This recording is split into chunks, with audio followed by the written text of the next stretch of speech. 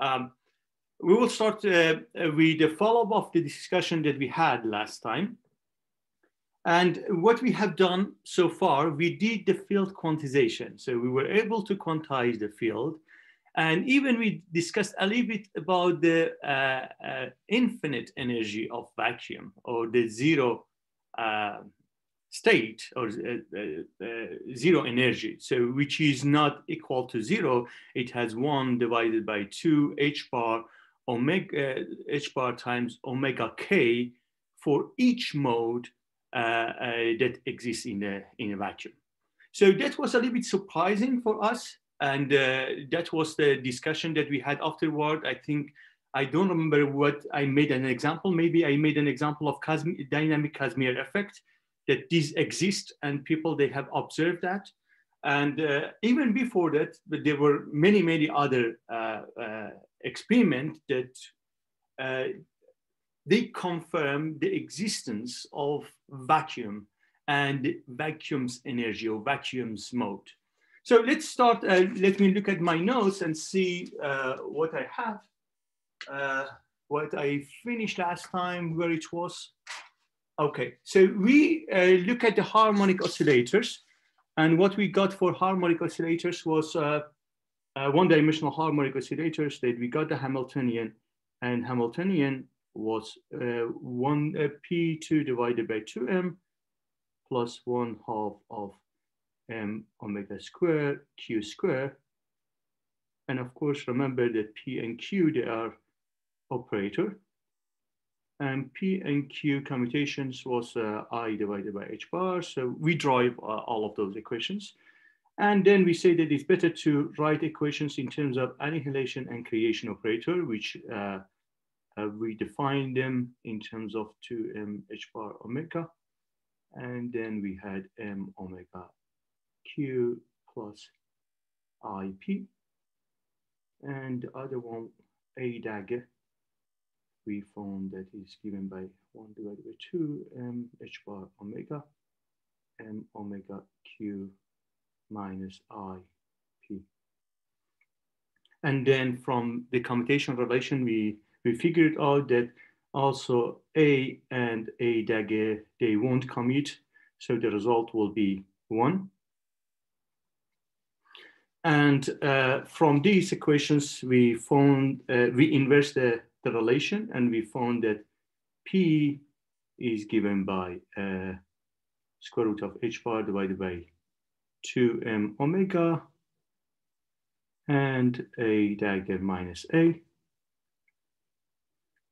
And Q, we found that is given by h bar divided by 2m omega,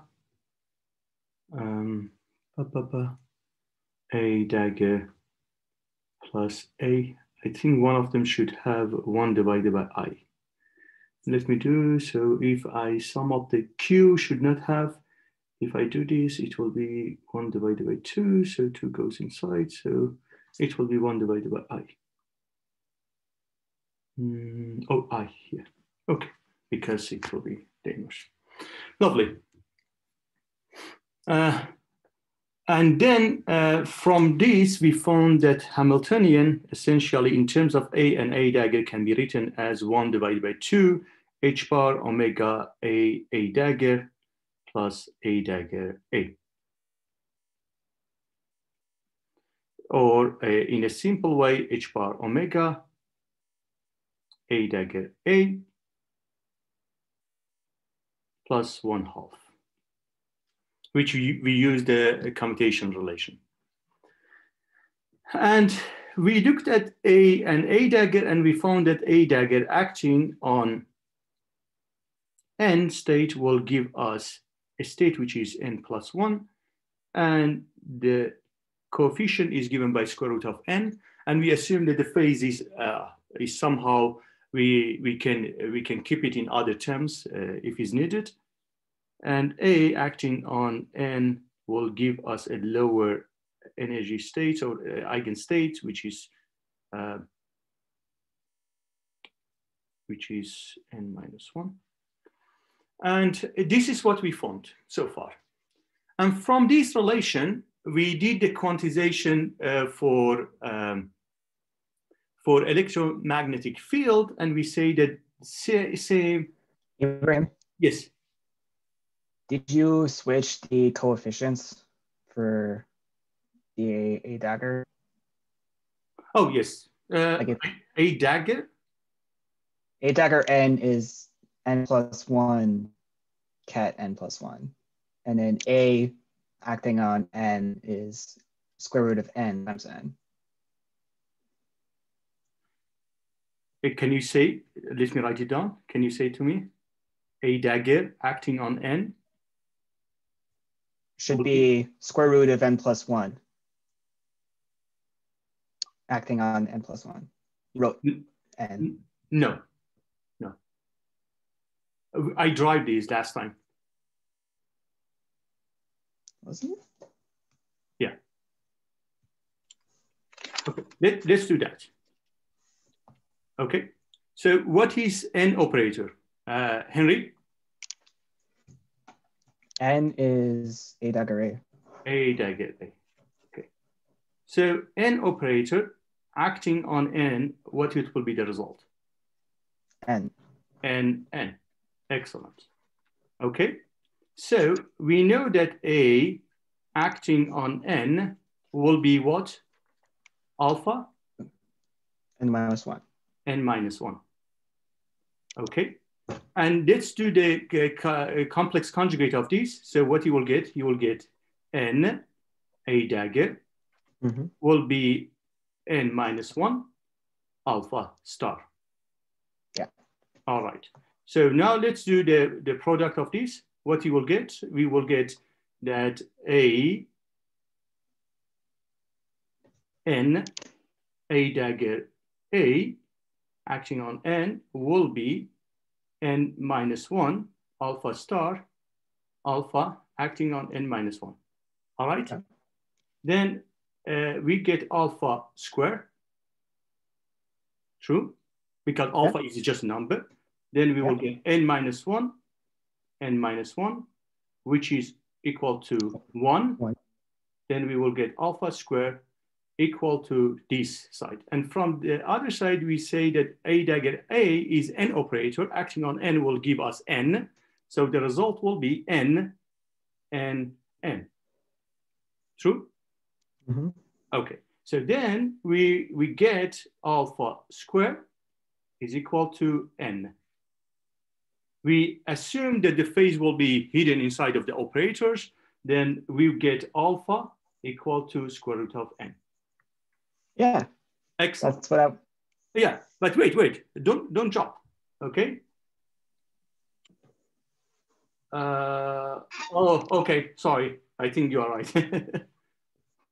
Oh, yeah.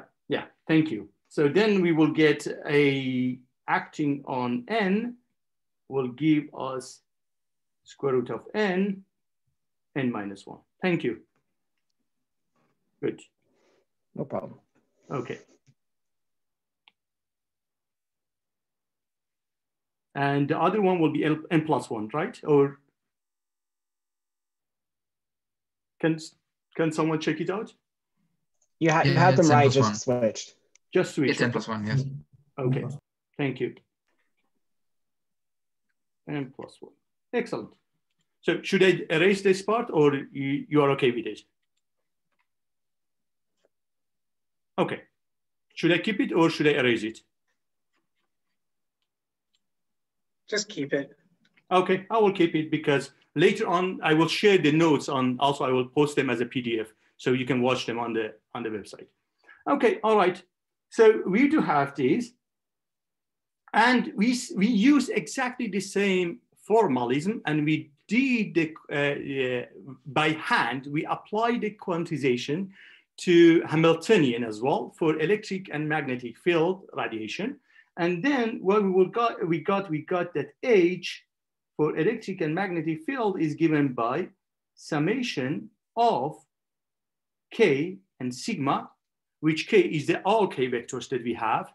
Remember that the problem was having a box of dimension L, and dimension L, so it was a cube. and the surface, they were conducted in such a way that the electric field vanishes at the surface. And then if you do the same quantization, you will get 1 divided by 2 h bar omega k, remember? And then we got a of k and sigma, a dagger of k and sigma, plus a dagger of k and sigma, a of k and sigma. Okay, so this is what we got from the last time.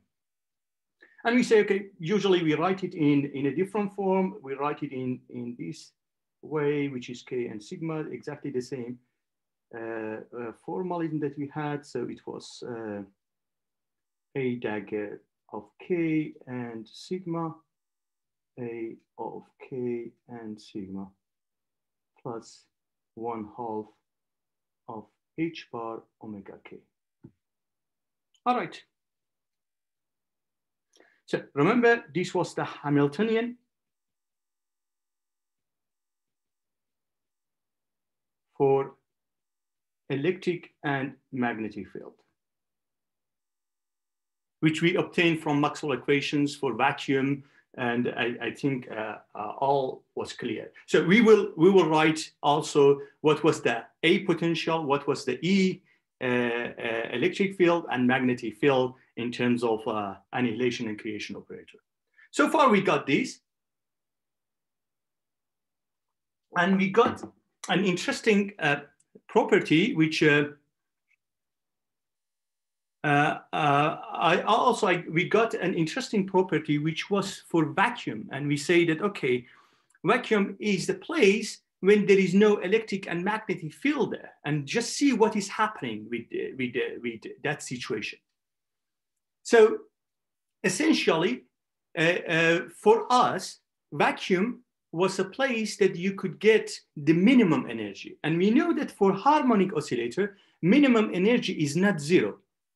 Although if we look at the potential for harmonic oscillator is something like that. Okay. This is the potential that you have, and this region is infinity for us. So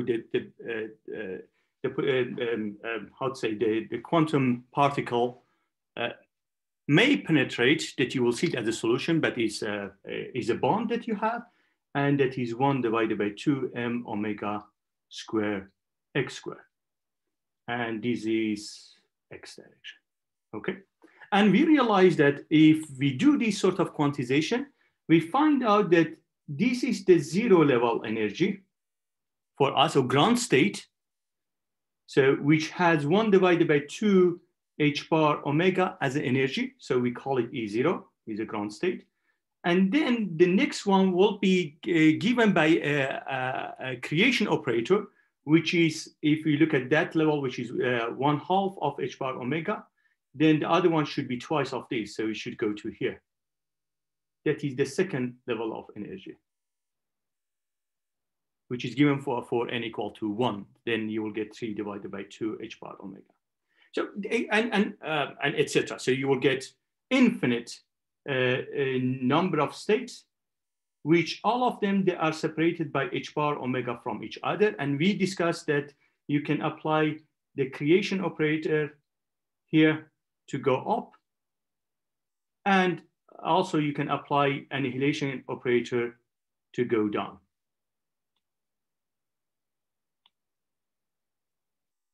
Okay.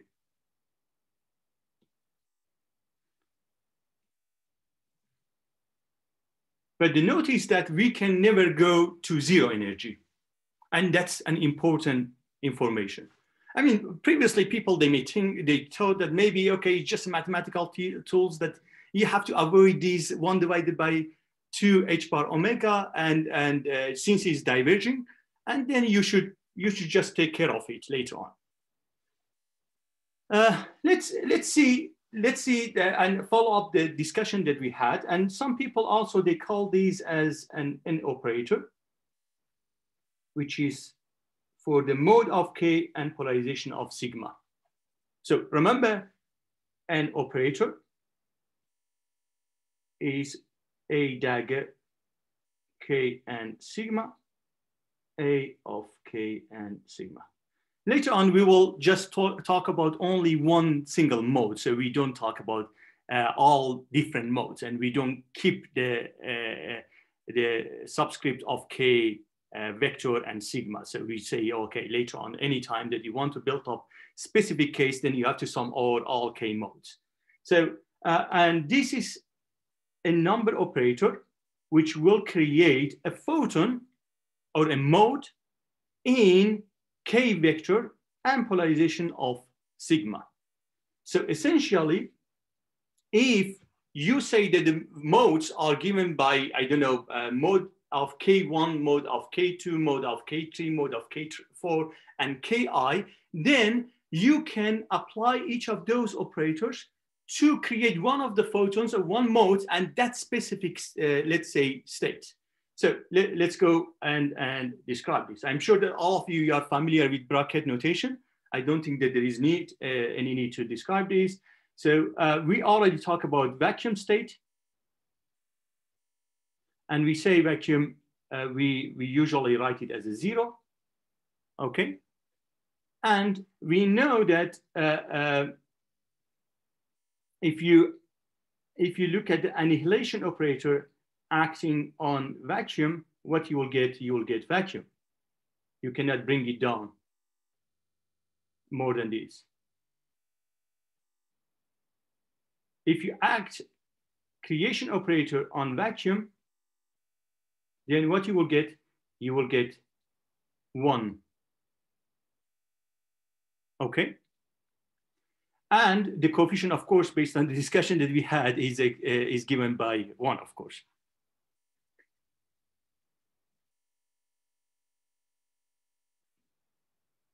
And remember that here I omitted the subscript of K and sigma, but I can say that this creation operator has a subscript of K and polarization of, let's say, sigma 1, or let's say sigma equal to 1. Then what I create on the other side, I will create one photon in the mode of K with the K vector of K and with polarization of sigma equal to 1. Okay? So, for example, if I want to say that I have creation operator and the K vector is given by Kz only, and there is no Kx, there is no Ky, Z hat, and polarization is left-handed, then acting on vacuum, what I will get one photon which is propagating along Z direction and has the polarization of left-handed. So this means that if that's the Cartesian coordinate is Z, X, and Y, then photon is propagating along this direction and has left-handed polarization. So what does it mean? That if you look at the vector of electric field is oscillating in this way. So essentially the oscillation that I plotted, it's wrong. So it should be like this way. So it's oscillating like that, coming here and coming here. Okay. And that's the tip of electric field, and magnetic field always will be orthogonal to this in vacuum. Okay, so this is the notation that you should remember. So if you have two photons, then how many operators you should act on vacuum? Two creation operators on vacuum. So if I want to say that I have two photons with the mode of KZZ hat and left-handed polarization, both of them, these two photons are created by applying the creation operator twice acting on vacuum. Of course, you need a normalization factor of 1 divided by square root of 2. Okay. So this means that I have 2 photons exactly with the same property, that they are co-propagating. You cannot distinguish them at all. Why is there the normalization factor? Because apply this. Okay, so you will get a dagger acting on 1. On 0, what you will get? You will get 1. 1. A dagger acting on 1. 2. Square root of 2 of 2. Oh, square root 2, of course, yes. Okay, sorry. that's the square root of 2 that I have to take care. And Henry kindly pointed out to me. Thanks. No worries. Okay, so we will discuss about this sort of situation later on. I mean, but what I want to tell you that be careful that these annihilation and creation operator, they will create specific mode.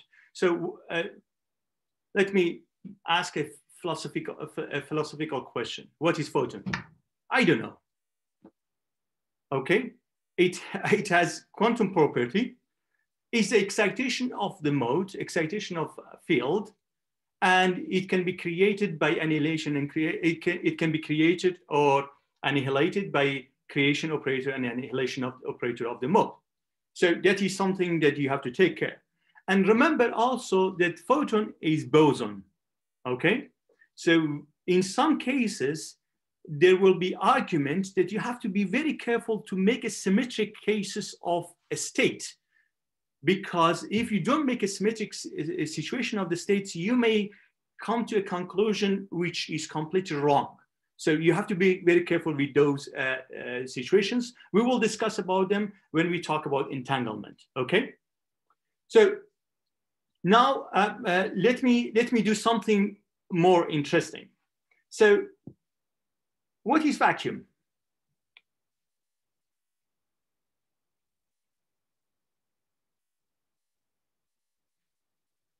Is 0, right?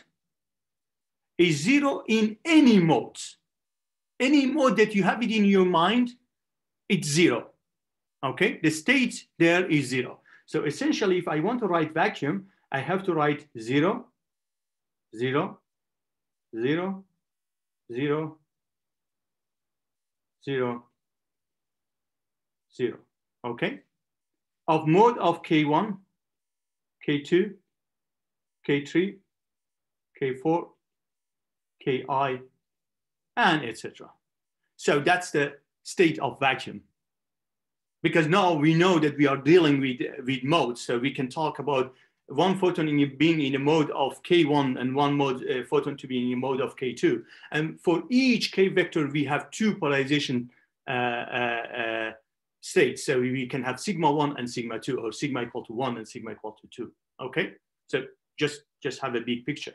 So essentially, vacuum is summation of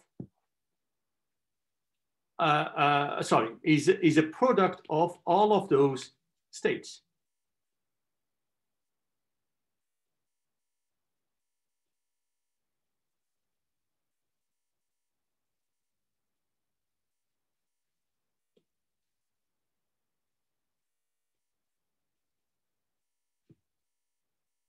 Okay, or simply people, they write it in this way.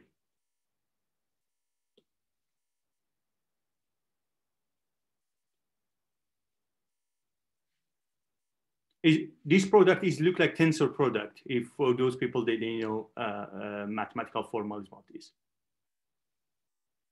Good. So if I have annihilation, I have the ability to create a one single photon in a specific mode of, let's say, K1, then I have a dagger at the mode of K1 and polarization of sigma acting on vacuum, then I will get one photon in K1 and sigma, and the rest is 0.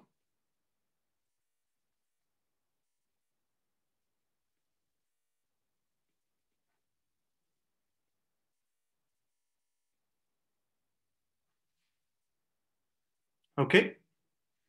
If I have the ability to create a device to create mode of K1 and sigma and mode of K2 and sigma prime acting on vacuum, okay, then what I have one photon created at the mode of K1 and 0. This is 0, 0. Oh, sorry.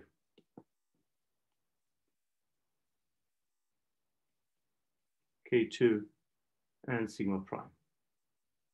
And the rest is 0.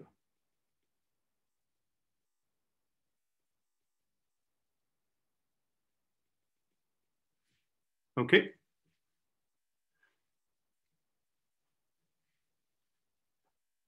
How many of you are familiar with the entanglement?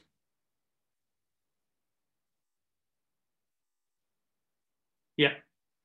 Can you create me an entangled state of 1 K1 sigma? Oh, let's go with a simple way. One photon which has a left-handed polarization in the mode of K, left-handed polarization, and one photon in right-handed polarization, minus one photon in right-handed, let's say mode of K1 and, oh, sorry, K1, K2, K1, and K2. And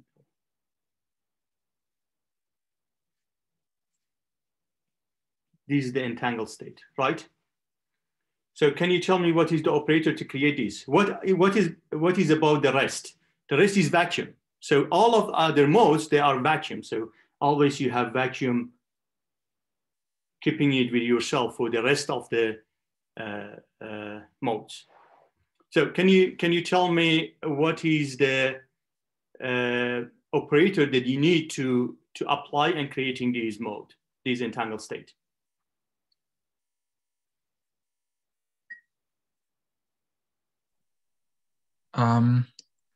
I guess it would be creation K1 left times creation K2 right,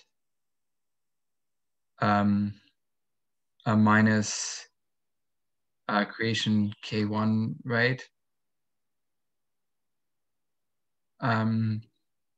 creation K2 left. K2. And then that's divided by square root of 2. Exactly. This is what you need to apply in order to create an entangled state. So if you go to laboratory, if you find a Hamiltonian that can give you this expression, then you have entangled states. You can create entangled states. Can anyone tell me, have you seen this somewhere? This is the Hamiltonian that you need, or operator, let's call it operator.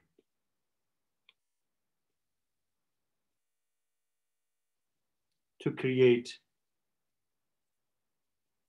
entangled state.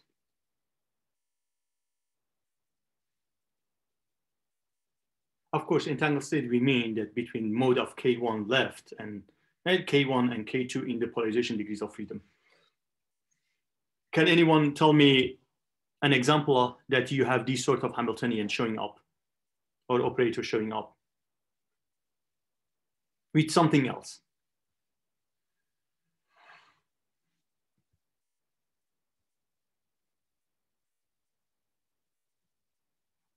No?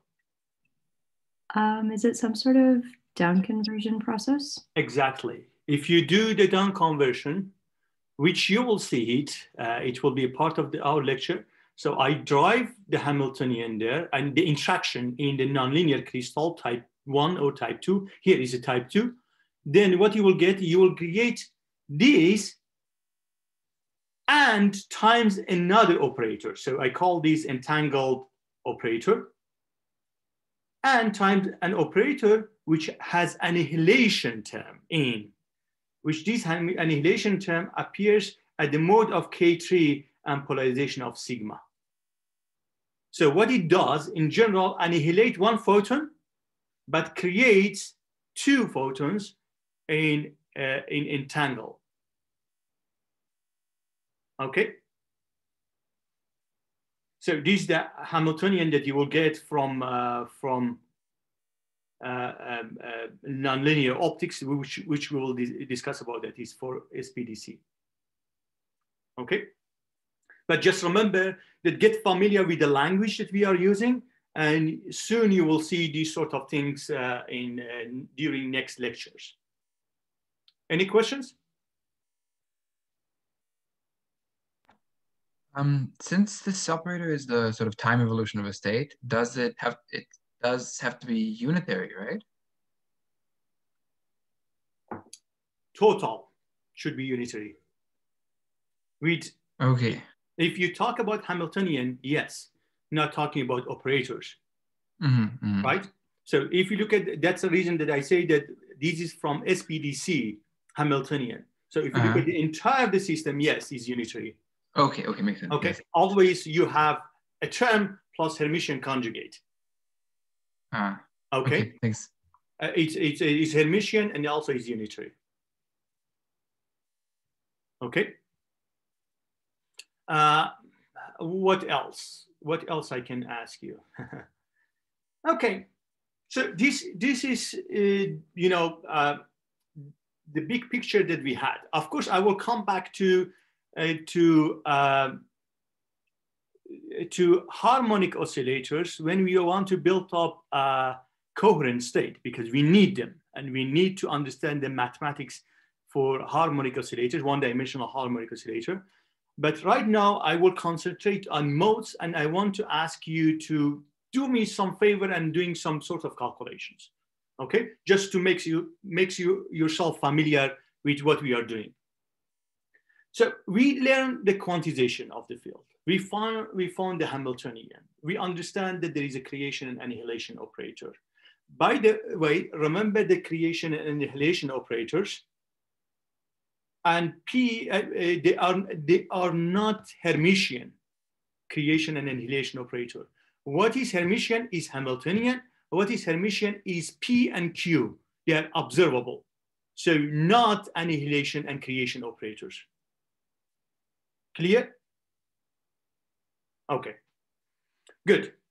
Now let's look at the field. So we just talked about Hamiltonian. Let's look at the field and see what was the field that we had previously. And again, we will review the vacuum action and see in a few examples what it will be the result of vacuum action.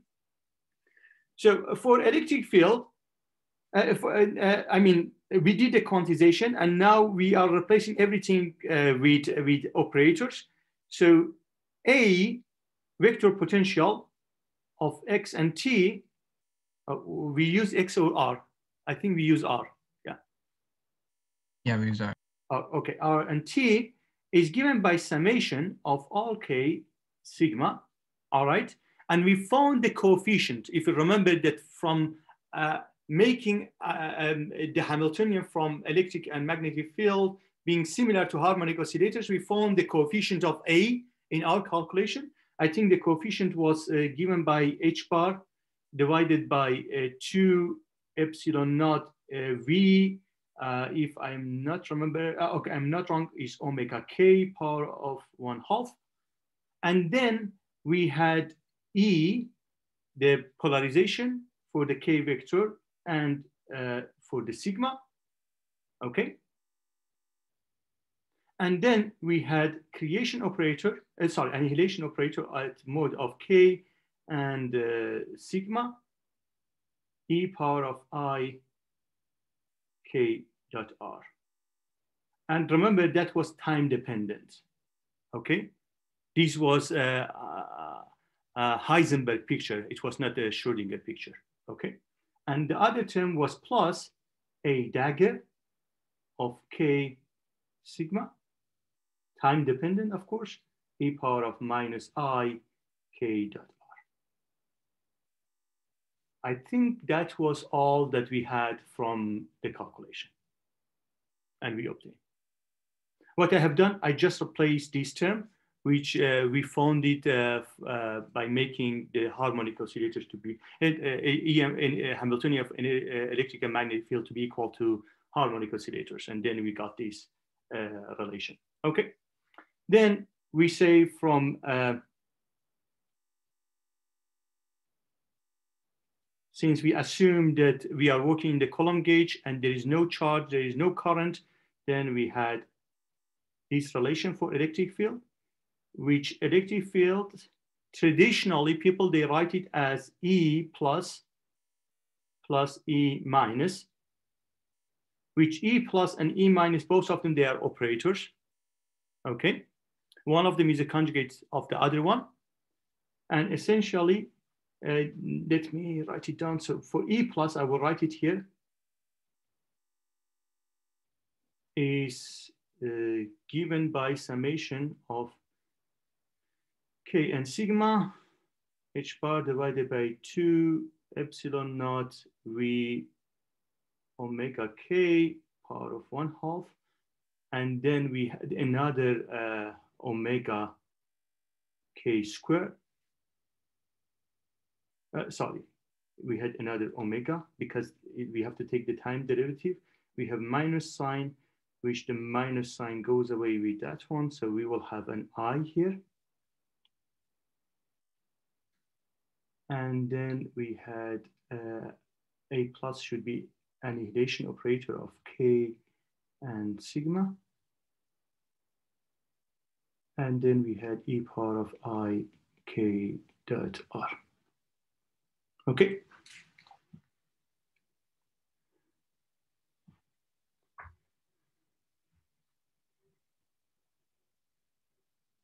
This is E plus, and E minus is a complex conjugate of this.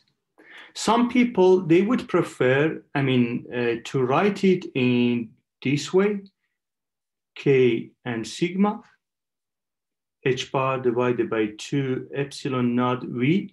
The omega will go inside of square root of 2, so that will be H bar omega K, power of 1/2. You have A, K, this is time dependent.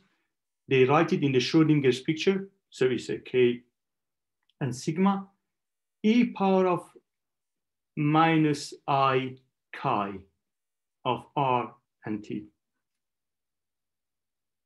And here chi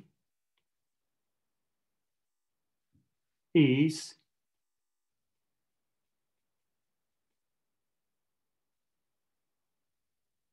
omega T, omega KT minus K dot R minus pi divided by 2. Because there's a minus sign multiplied by plus, it will be E power of I pi 2 that will give you the I coefficient here. Okay, so some people in some books, you may see it in that is written in this way. Any other phases also can be just attributed here. If you want to have, you can have a phi in general. Okay, it's clear? Good, and magnetic field is given by, curl of A, which again can be written as B plus plus B minus, which B plus in a similar fashion can be written as K sigma K hat, K cross, where is the polarization? I have forgotten the polarization, it's EK here. EK and sigma. So you have,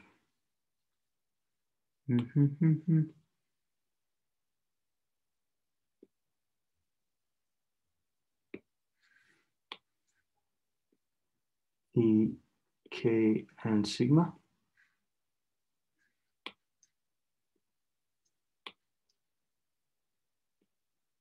Okay. And cross E, K, and sigma. This is what we have for the magnetic field. We have again I, but now the relation will be a little bit different. So you will get H bar divided by 2 epsilon naught V omega K. And V, don't forget, that was the volume of the cavity that we had. And A dagger, K and sigma E power of R minus I chi of R and T. Okay. This is what we got for B field. And B negative is B plus dagger. And E negative again is E plus dagger. Be careful, I'm highlighting here. If you have positive sign, that goes with annihilation operator. You may get confused easily. This is assigned for the frequency. It's a positive frequency and negative frequency. This is what they do. And here also is a traditional way of assigning it. So you may see it in books. The same scenario. If you have B plus goes with a annihilation operator, doesn't go with creation operator. Okay. Question?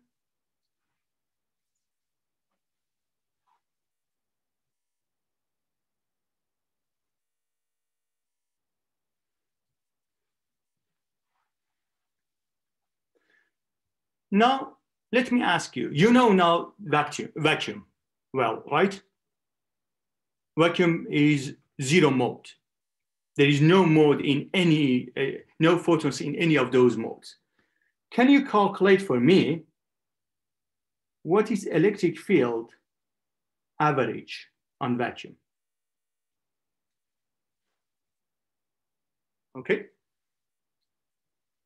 Do it, please. Calculate what is the expectation value of electric field for vacuum.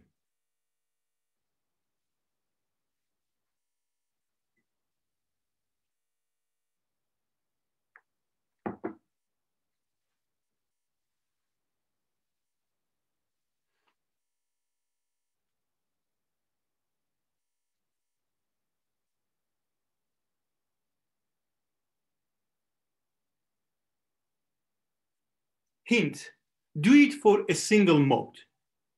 Okay, what do I mean? Take away the summation out. I mean, don't consider the summation.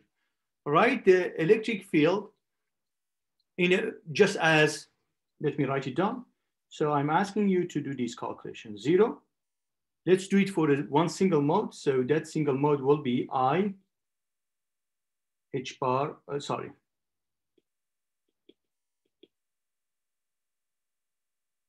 H bar omega K omega, because later on we can say that it is true for all omegas, 2 epsilon naught V power of 1/2 E of sigma A of sigma E power of minus I K of R, chi of R and T, acting on vacuum. Plus the Hermitian conjugate, acting on vacuum.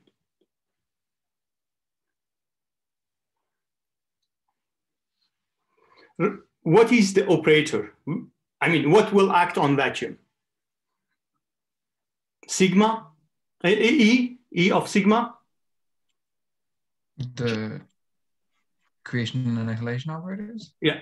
So Chandler, what is the action of vector of E on 0, on vacuum? So this acting on 0.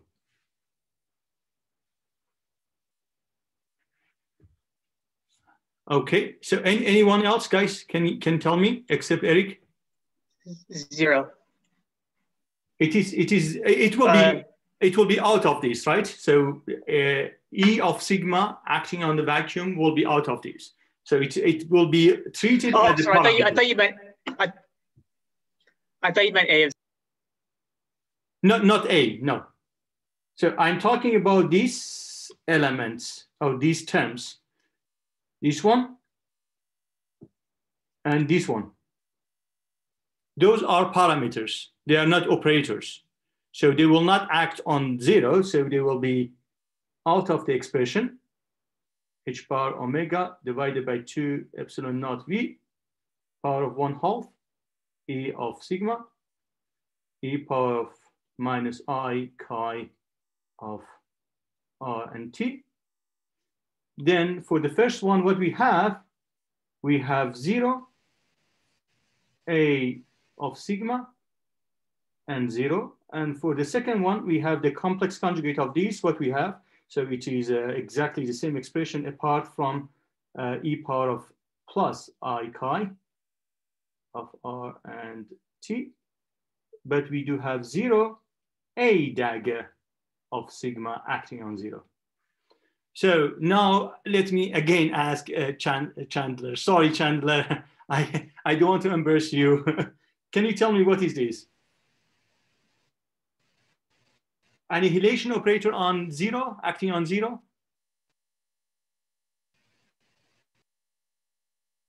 You are muted, sorry. 0. Exactly, that is 0. Bravo. And what about this one?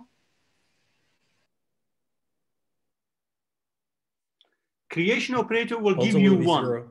Yeah, creation exactly is 0. Bravo. Because creation operator will give you one mode, but we know that the modes are orthogonal to each other, so then it will be 0. Will be the linear product of 0 and 1. Excellent. So electric field, expectation value of electric field in vacuum is 0. This is very important because it shows that really the phase that you have it there is completely random. I think you are familiar now with the calculation that I'm going to do. Can you do the calculation and show to me what is the expectation value of E dot E in vacuum? I mean, this is true for any mode. So if you want to sum over all modes, that will be again sum over 0, and again will be 0. So then sum over all modes, again, will be 0. So it will be chi and sigma of,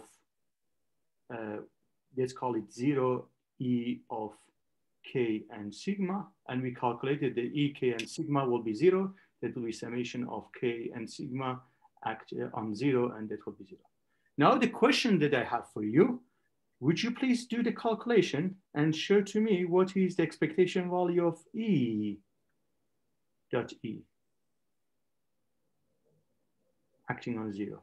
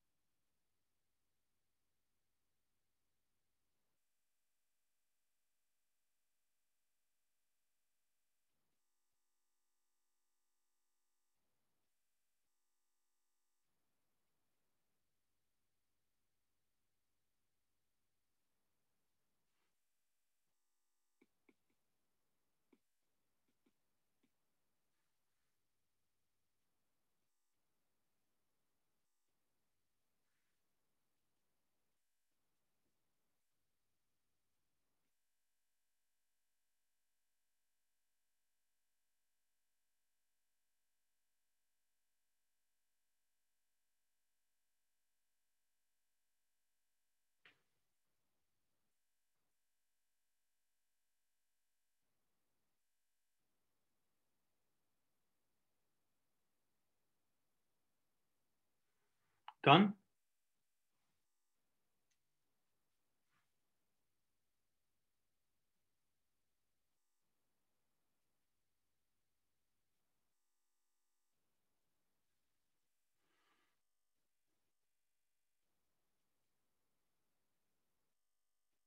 Okay, so guys, how many people they calculated? Just raise your hands. I mean, press the bottom.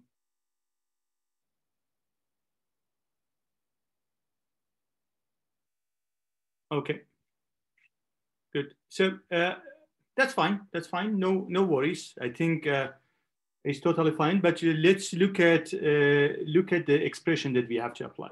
So we don't have any problem with E dot E. So we get this expression multiplied by this expression, but they have different polarization state. So they have sigma and sigma prime. So then you will end up with some terms like this. So you do have E sigma dot E sigma prime. So what is the result? Is delta of sigma and sigma prime. So we know that the summation on sigma and sigma prime will be canceled out, one of them. Then everything will be replaced by sigma. Okay, sigma prime will be replaced by sigma. This is what I have done here. So I have E multiplied by E. So this term will be power of 2. Then what we will get is h bar omega divided by 2 epsilon naught V. Then we have 4 terms, which is the product of A dagger. So one is A times A. The other one is A dagger times A dagger. And the other one is normal order or anti-normal order. So then we will get A dagger and A dagger A. So when you do the calculation, you know that the action of annihilation operator on vacuum will be 0. Okay. Then these and that term, they will not do any actions. So the result will be 0. The result of these two, by using the commutation relation, can be translated in this. Again, that term acting on vacuum will be 0. Then only one will remain. So this is the result that we obtain. And of course, I have to sum over all polarization of sigma, which we do have. Okay? So let's look at the result. So the result will be 1/2 of epsilon naught. No, sorry. 1/2 of 1 divided by epsilon naught times volume, summation of 1/2 of h bar omega k, summation over k and sigma. So what we were looking for, expectation value of E dot E on vacuum, which is this. So it is 1 divided by epsilon 0, volume, summation of k and sigma, 1/2 of h bar omega k. Can I write in this way? 0, expectation value of 1/2 of epsilon naught E dot E is acting on 0 is given by 1 divided by volume, summation over k and sigma of 1/2 of h bar omega k. Can I write it in this way? What's this term?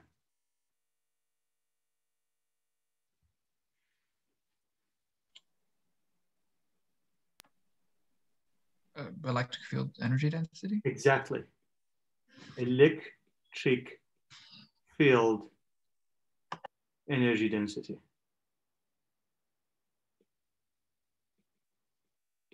Okay. So Manuel, is that N?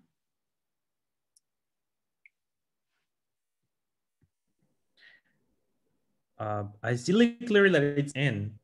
There is no N. There is It absolutely is- no n. N is 0. It's not, no, it's not your n, it's my n. Never is. It's infinity.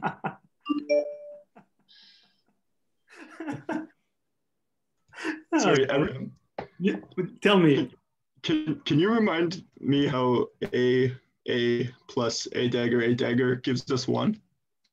Okay, of course. Let's do that. So guys, Felix is asking about how I moved here to here. All right, Felix? Yeah. Okay, excellent. Let's do that. So a dagger plus a dagger a. So what we know about this is, or maybe let's do it in with a different color, sorry. A dagger plus a dagger a is the operator. So we know that the a and a dagger commutation is equal to 1.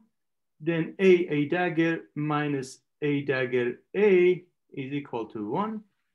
Then a dagger can be given by 1 plus a dagger a. Now substitute it here, we get 1 plus a dagger a plus a dagger a, which is 1 plus 2 a dagger a. Sorry, I was more the other terms, the with both the same, like a and then the a dagger. Oh, those terms, they will be 0. Let's see what is happening. So is that term clear now? Yeah, that term's clear, yeah. Okay, now we are looking at the term number 1 and term number 4, okay? So we are looking at action of 0, a, right? E power of minus 2i chi acting on 0, all right? Yeah. Okay, so the phase will be out, e power of minus I 2 chi. Then we have 0, a acting on 0. So a acting on 0? 0. Okay, then we have 0 and a acting on 0. Then what's that? 0 again. Okay. Yeah. And for the similar fashion, you can prove it for the other one. Okay. Yeah, thank you. Because that will be bringing up from vacuum to photon number state of 1, and then photon number state of 2. Then you know that it will be the linear product of 0 and 2, and then they are orthogonal to each other. Yeah. So you always apply them to the right. You can apply them also to the left. It's up to you, honestly. Or the left, but you can't apply if you're applying kind of one each way. Oh, you can do that. I mean, absolutely should be the same, but you are not allowed to. I mean, in this case, of course, you can allow them to interchange them because they commute with each other. They are both A, but essentially when it comes to be, let's say, a dagger, A, then definitely you cannot bring this a dagger here. So, and writing that a dagger, A dagger, A. So you have to do some action to make them normal ordering or anti-normal ordering. And then you can act this one to the right, to the right, that one to the right, and that one to the left, for example. Or acting this one to the right, getting the result, and then acting this one again to the right. Okay. Okay. Yep. But you have the freedom to act them on the left or acting them on the right. It's up to you, but you are not allowed them to swap them. Okay. Unless you do the proper ordering. Yeah. Okay, let me erase this. Good. Just write it on this 0 just to complete it. Okay, so then we got the conclusion that 0, oh, sorry, let's go with the same pen. 0, there's something more important here also. 1 divided by 2 epsilon naught E dot E will, acting on 0, will give us 1 divided by volume, summation on K and sigma, okay? Which is 1 divided by 2, h bar omega. Oh, sorry, it should be 1 divided by 4. Yes, because I added 1 divided by 2 by hand. So it will be 1 divided by 4. Lovely. Omega K. Is there any summations on, is there any sigma here showing up in the summation? There is a summation over sigma. There is no expression depending on sigma here. All right. Then that will give you 2 options for the summation, which will be sigma equal to 1 and sigma equal to 2. Then in total, you have 2 polarizations. Then you will end up being to 1 divided by volume, summation of K, 1 divided by 2, h bar omega K. Sum over sigma will give us 2.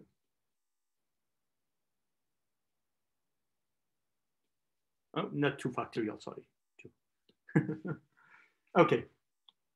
So then we know this is the you know, the energy of electric field for vacuum.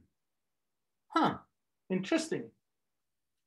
And again, we will get to the conclusion that is infinity, but let's do a little bit of mathematics again. So we will bring the summation of K into the integral form. And we know that the modes that we had it for the volume was 2 pi divided by L. Then we have for each dimension, we have 2 pi divided by L as a normalization coefficient, changing from K vector to, let's say, a variable of N. Then in general, we have L divided by 2 pi. For each dimension, which is 3 dimension, we have L divided by 2 pi power of 3. Then we have integral of d3n. Or let's say d3k, is up to you, really. Okay.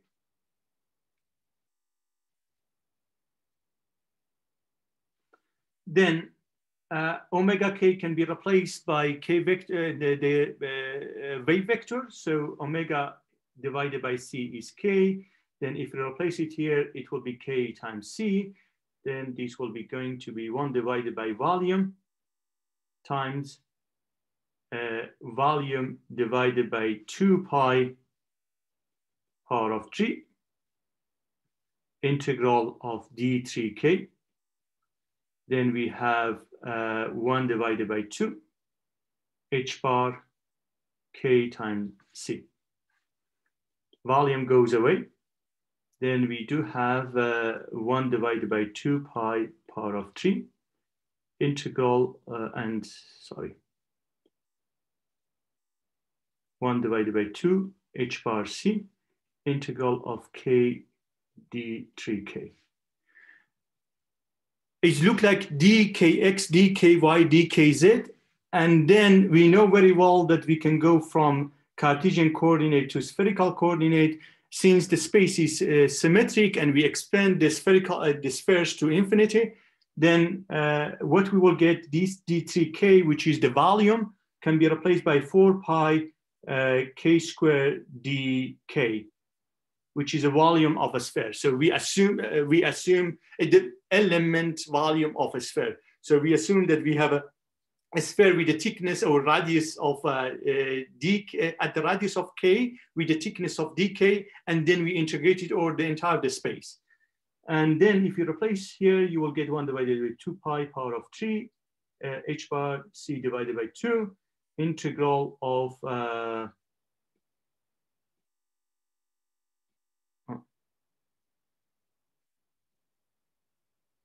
4 pi integral of k power of 3 dk. And that is clearly,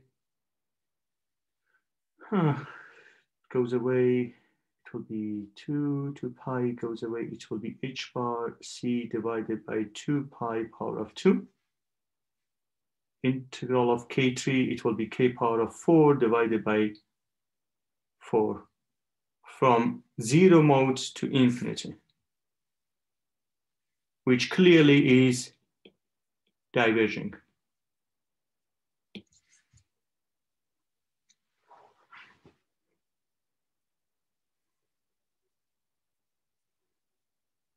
Okay.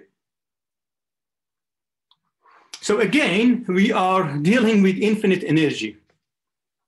Now is a good point to start a new relation and learn about two physical phenomena which reveal and prove that this energy or vacuum mode exists. And we will review them. One of them is Casimir effect. I'm not sure that we can do that. Do you want to have a rest, or you are okay to continue? How many people they go for rest? I mean, just... Can you scroll a bit up, please? Pardon? Can you just scroll a bit up on your notes? Yeah. Thank you. Of course. So how many people they want to go for a break of 10 minutes? No one? Okay, we will continue. I'd like to grab some water quickly if possible. Okay, so let's have a let's be back exactly sharp at 4. Okay? 13 minutes, not longer than this. Beautiful. Okay.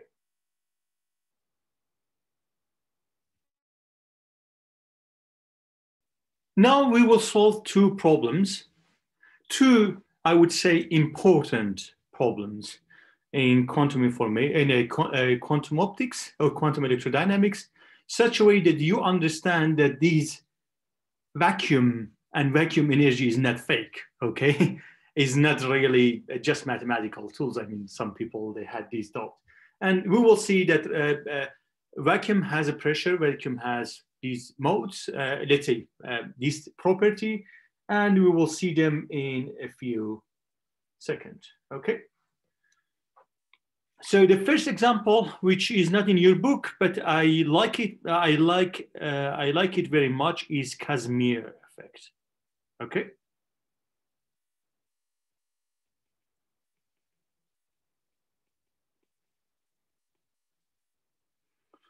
Okay. Let's start with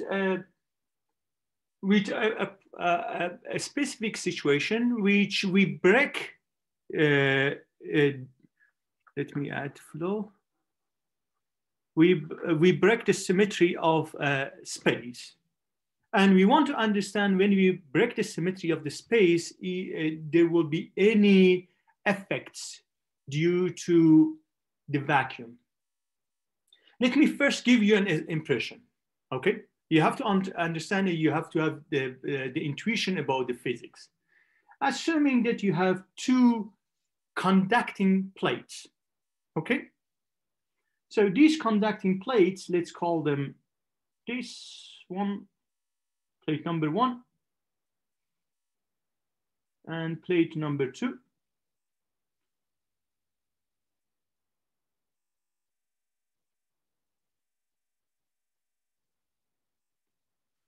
And let's choose our coordinates such a way that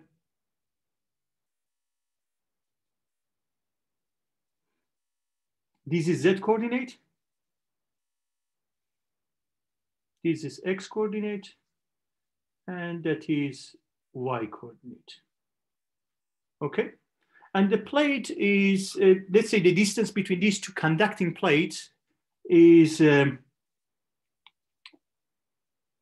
D. Okay. All right. And there is no electric and magnetic field here. We don't have any radiations inside. It's vacuum. Okay. Let me ask you one by one. I mean, some people. Josh. So I have these two plates. Okay. If you look at my hands, and I think you do see. So yep. I call them region number 1, region number 2, which is between, and region number 3, which is the other side. can you tell me what you expect as the mode to be in the region number 1, 2, and 3? Like, what do you mean? What do I expect as the mode? Yeah, as a mode. So can you tell me, do you have a condition for region number 2? Do you have a condition for region number 3? What are the boundary conditions? So in region 1, you could pretty much have any, in region 1 and 3, I'm assuming there's no bounds on the left and right of those respectively. So there's going to be an infinite number of modes allowed. Whereas in region 2, you're restricted to modes where the field goes to 0 at the plates, or the transverse part of the field goes to 0 at the plates. And therefore you have a quantized number of modes. Excellent. So let's go to someone else. Thomas. Okay, so the description that Josh gave pretty much is true, is completely true. There is a condition that, of course, you have to, even for region 1 and 3, there is a condition that the field from the other side also should be 0 at the conducting surface, okay? I'm sure that he knows and he meant this. So based on what he said, what he mentioned, do you expect to have more modes inside or outside? I think more outside. More outside, okay. Yeah. So when we have more modes outside, do you expect to have, and because electric and magnetic fields, which they come, of course, in this case, we say that there is energy of h bar divided by 2 omega, even for vacuum. So we expect that there is a frequency there. So, but is a ground state. Then we expect that the mode outside will be higher than inside. And most usually electric and magnetic field, they have pressure, right? They have energy, they have momentum, so which means that they have pressure. So do you expect to have a pressure higher inside or pressure higher outside? I think high pressure outside. Outside. So what do you expect? I should expect the two plates, they will be attracting each other, pulling, okay? This is Casimir effect. Okay, so if you have two conducting plates, keep them close together. Since the boundary condition applies, the number of modes will be different, the symmetry is broken, then you will get the two plates attracting each other. Okay, the pressure will be coming from outside. Yes, who is asking? Tenglu? Yeah, me. Go ahead. So I just have a question. So how small the gap must be in order to see this effect? Haha, that's a very good question. We will explicitly find the relation. Okay, we will find the relation, and I think you raise a very good question. We will drive this, but I mean, this is the intuition behind.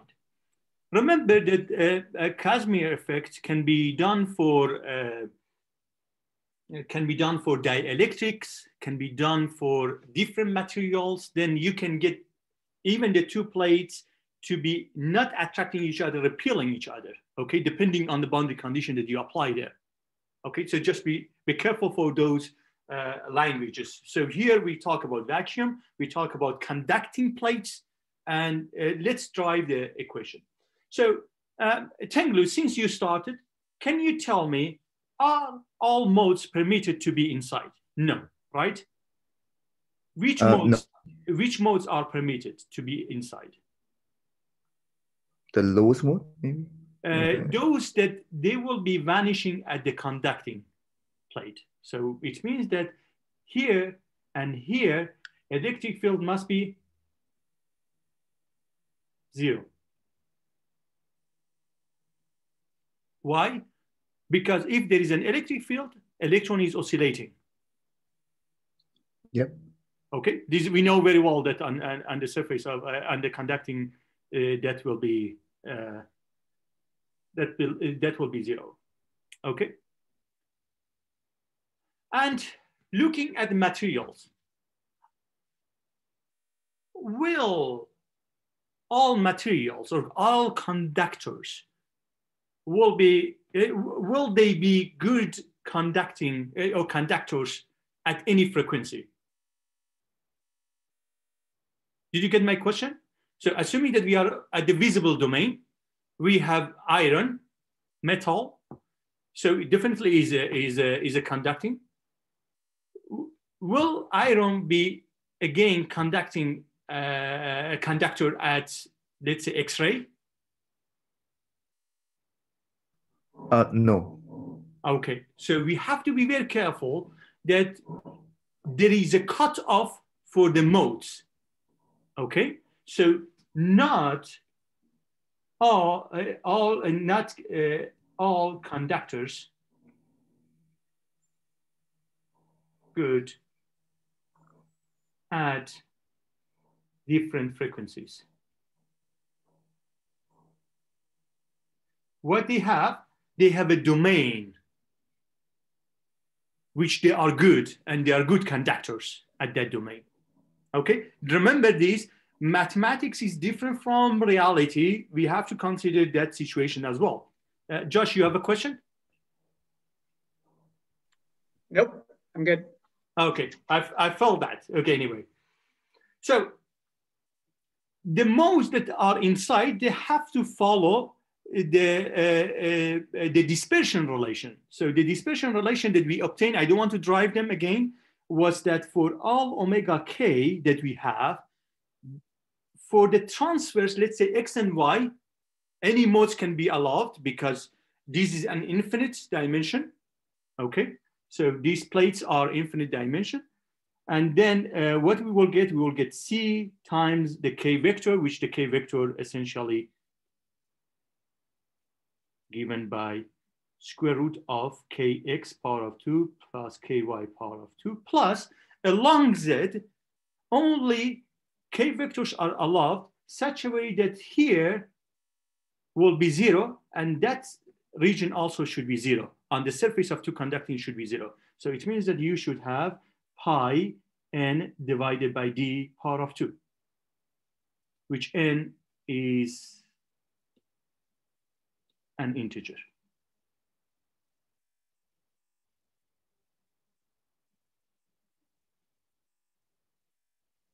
Clear? I think we draw that, right? I mean, we use that for the case of the cube that we did the quantization of the field. All good? Okay. I call these together transverse K vector. Transverse K vector. So then omega K is equal to C times the transverse K vector. Usually we use these notation K transverse. So it's K transverse power of 2 plus pi n divided by a power of 2. All right.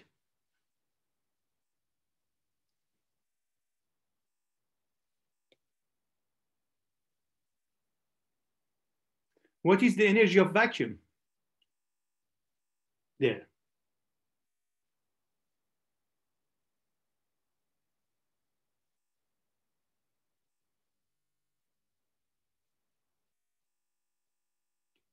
For this conducting plate.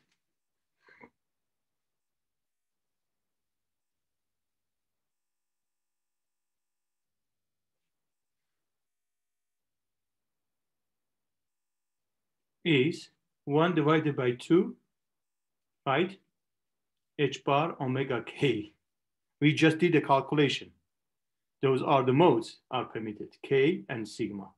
Since we have sigma, then that goes to be K and H bar omega K. So we bring the two polarization as a coefficient of 2 and we place it here. All right. So that is the energy of vacuum for this specific case that we do have between the plates. All right. Now, this energy, as you see, if you do the summation, it will be going to infinity. But I know that the conducting, the conductors there, or conducting plates, they have a threshold to be a good conductors. So at higher frequency, they are not any more good conductors.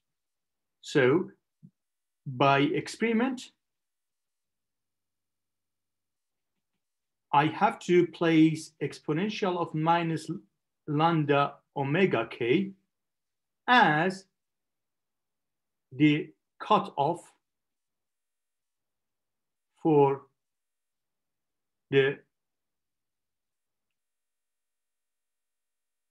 frequency in which the plates are good conductors. Okay, so then here, energy of vacuum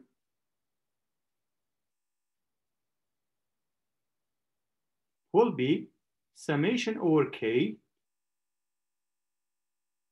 h bar omega k e power of minus lambda omega k.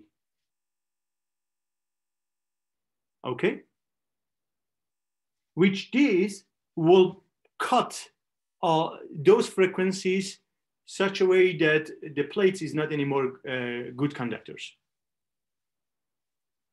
All right, good.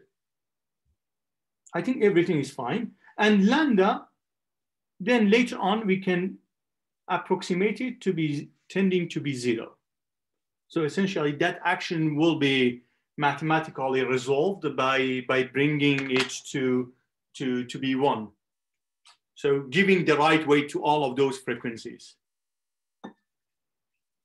But in reality, there will be a lambda coefficient, which will give you the cutoff wavelength. All right. Good. Then what I will get?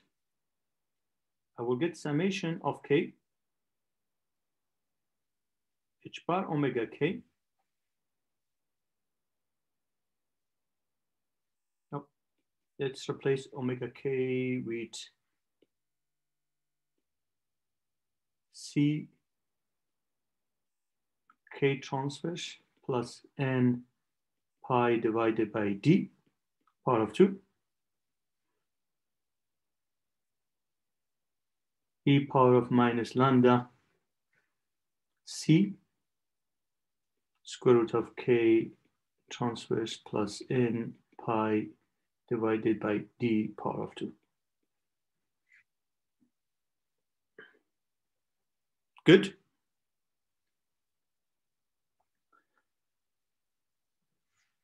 This is the summation over all k, but we know that along z direction k is quantized. This is what we have done.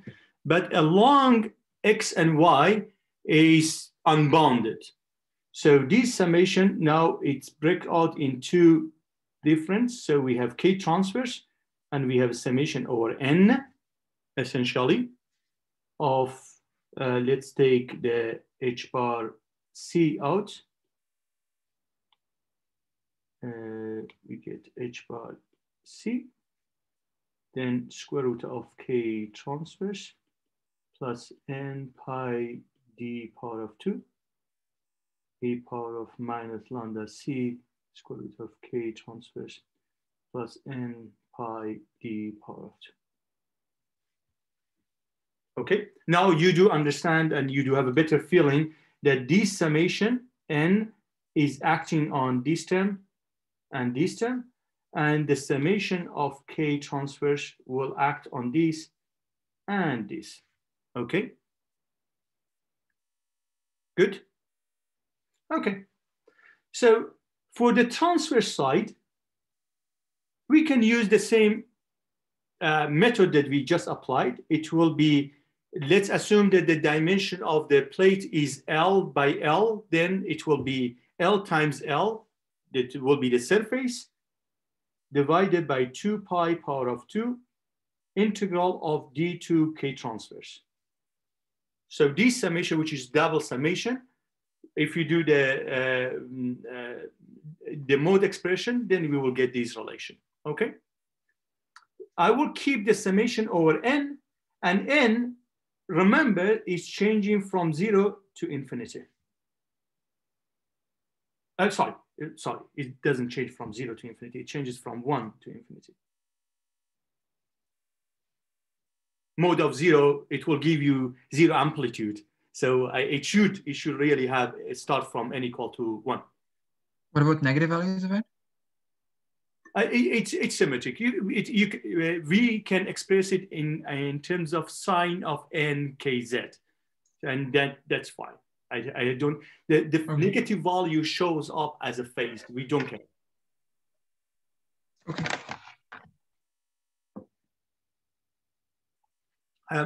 We assume that electric field is real with the expression that we had it. We assume that the electric field is real, and that's a reason.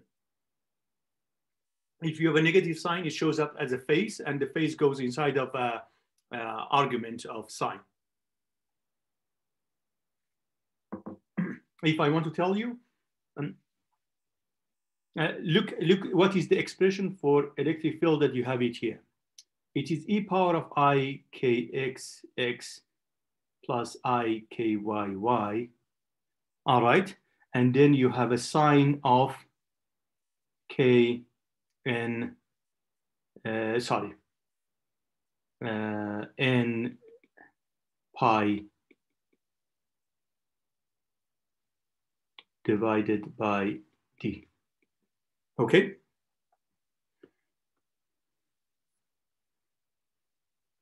What is important that n will never be 0, because that if n starts with 0, that will give you a 0 in the sum. So not playing any role in the calculation.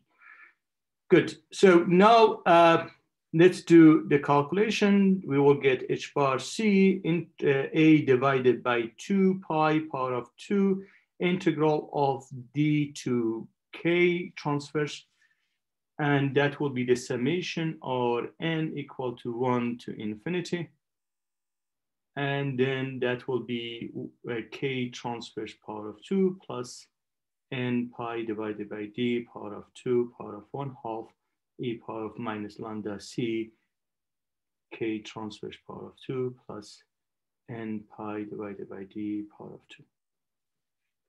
Good. Okay. Since the space is symmetric, then what you will do, you will jump to cylindrical coordinates. Then that will be h bar c a divided by 2 pi 2 square to integral of k. Let's write in this way: 2 pi k rho d k rho, and then you have a summation of n equal to 1 to infinity, k rho power of 2 plus n pi divided by d power of 2 1/2 e power of minus lambda c k rho power of 2 plus n pi divided by d power of 2. Okay.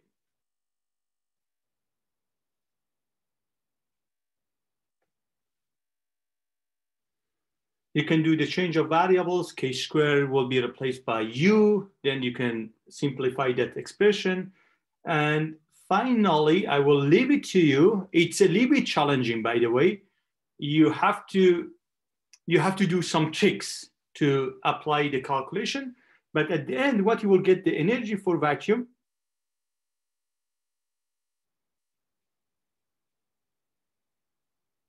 is given by minus pi divided pi power of 2 divided by 720 h bar c divided by a power of 3 multiplied by a. So energy divided by a, this is energy of vacuum, and that is the plate surface, is given by minus pi power of 2 divided by 720 h bar c divided by a power of 3.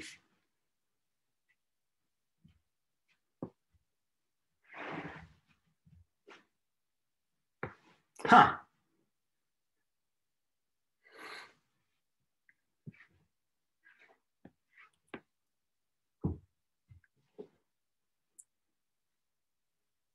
Then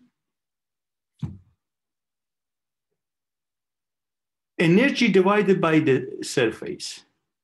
We can discuss about that. When I have energy, which is the potential, of course, in this case, we know very well that the gradient of energy with a negative sign will give us, sorry, I choose D, not A. It is D power of 3. D power of 3. So we know that if you take the gradient of energy with a negative sign, you can calculate the force, right? So therefore, and the only parameter that we have is D here as a parameter. So we take minus derivative with respect to D of the energy, which is minus pi power of 2, 720 h bar c divided by d power of 3 times a. Then the force along z will be minus pi power of 2 divided by 7,360 h bar c divided by d power of 4a. And therefore, force along z divided by the surface will be minus pi divided by pi power of 2 divided by 360 h bar c divided by d power of 4. Oh, sorry, it's 240.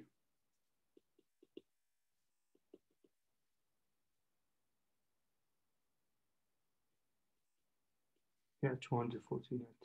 It's not 2, it's 3. Okay. So force divided by surface is a pressure. So the pressure that plates C along Z direction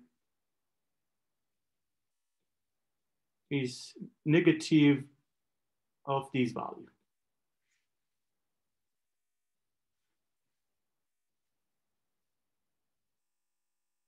All right.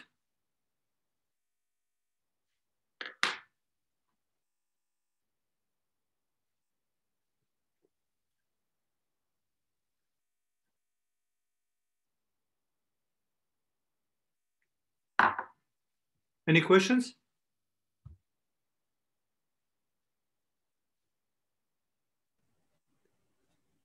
I was just wondering, so the integral we had just all positive quantities and the answer's negative? Yes. There is a trick. You have to watch. You have to do it at home and see what I am skipping. I'm comparing to the case that there is no plate. Okay, I think you got that. There is a step which I'm jumping, and I want to leave it to you because that's a really beautiful problem that you have to solve it. You have to consider 3 different cases. That's the reason that I divided in 3 regions. Okay, you have to look at that and see why. What is happening when you have a plate comparing to the case that you don't have a plate. That's the reason that you will get a negative sign. Okay. Now look at the expression. And by the way, the calculation is tough. It's really tough. You have to do a lot of tricks to find out how to solve these integral integral and summation. Because if you do it together, the result will be diverging. You have to be very careful and handling in a proper way. So for example, you can give it to Mathematica. Mathematica will give you infinite as a result. So you have to do it properly. So Let's look at the physics. First of all, is this effect quantum or classical?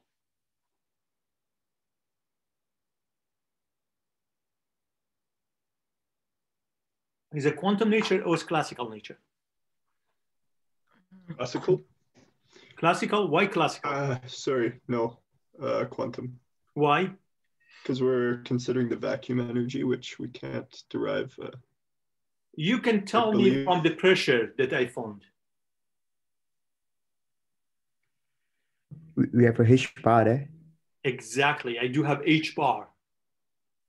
Okay, that's a sign that is quantum. Is the effect big or small, Tenglu? That was your question, right? Yeah, it's small for me. Because you have H bar times C, which if you do it in a SI units, you will get 10 power of minus 30, 31, no? Right? I failed physics 1, okay? Times C, which is 10 power of 8.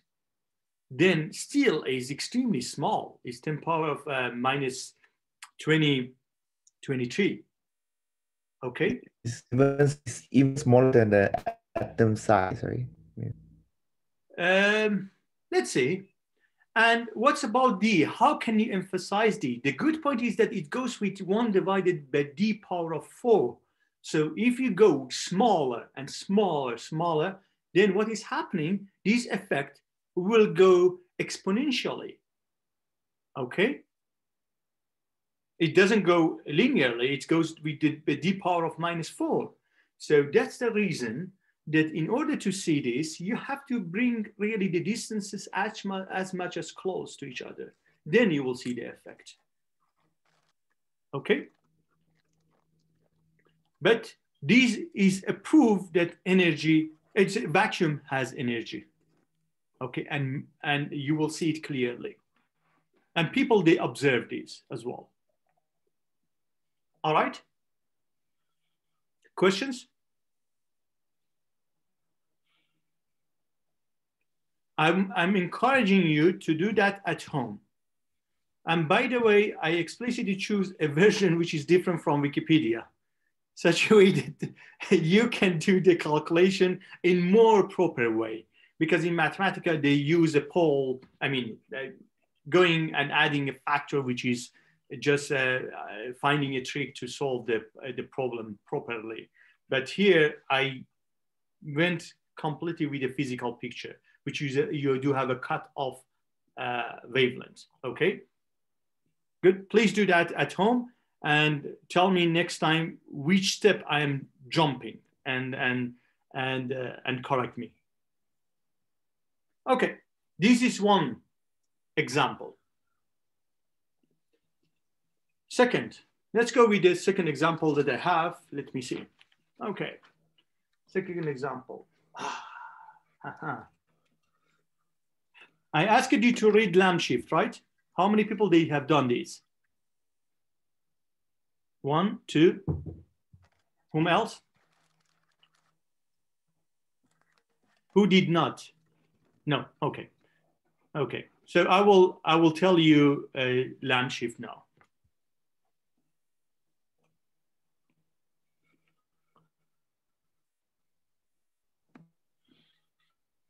Okay. So, pardon?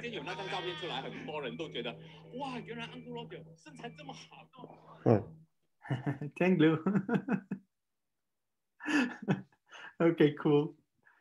So the simplest problem, let's say atoms problem that is solved, of course, apart from harmonic oscillators that in quantum mechanics, was hydrogen atom, right?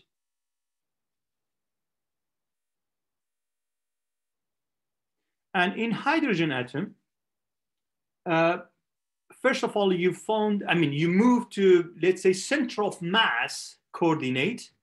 And when you move to the center of mass, which essentially is close to the proton site because the mass of electron is extremely small, then you deal with a Hamiltonian, which was minus h bar divided by 2 mu, which you know that this mu is the mass that you have it there, and Laplacian minus the potential. I'm writing this for the electron, by the way.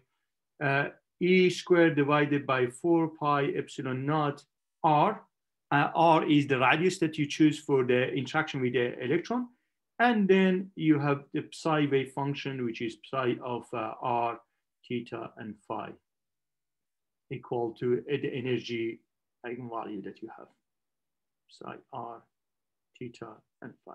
I'm solving the hydrogen atom problem. And if you assume that this is your proton and this is your electron, then this is the interaction that you have between these two. And the only potential that you deal with is the Coulomb potential, which is minus.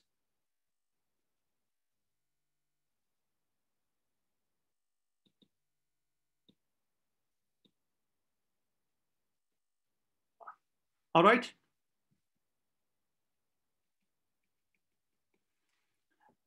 Okay, we solved this. And we found the eigenstates, and we found the eigenenergy. So can someone tell me what we were expecting for eigenenergy and eigen states? First of all, the potential was R dependent, or is R dependent, right? So I'm not expecting the symmetry that I have for Laplacian to be changed. So for angles, theta and phi, I'm expecting the solution to be YLM of theta and phi. This is what we solved also during the classical electrodynamics. But what I'm expecting for R coordinate to be changed. And then what you will get for R coordinate, you will get some R of n of rho. All right? Which I don't want to talk about R of n of rho. What about the eigenenergy? What do you get for eigenenergy? What's eigenenergy depending on L and M?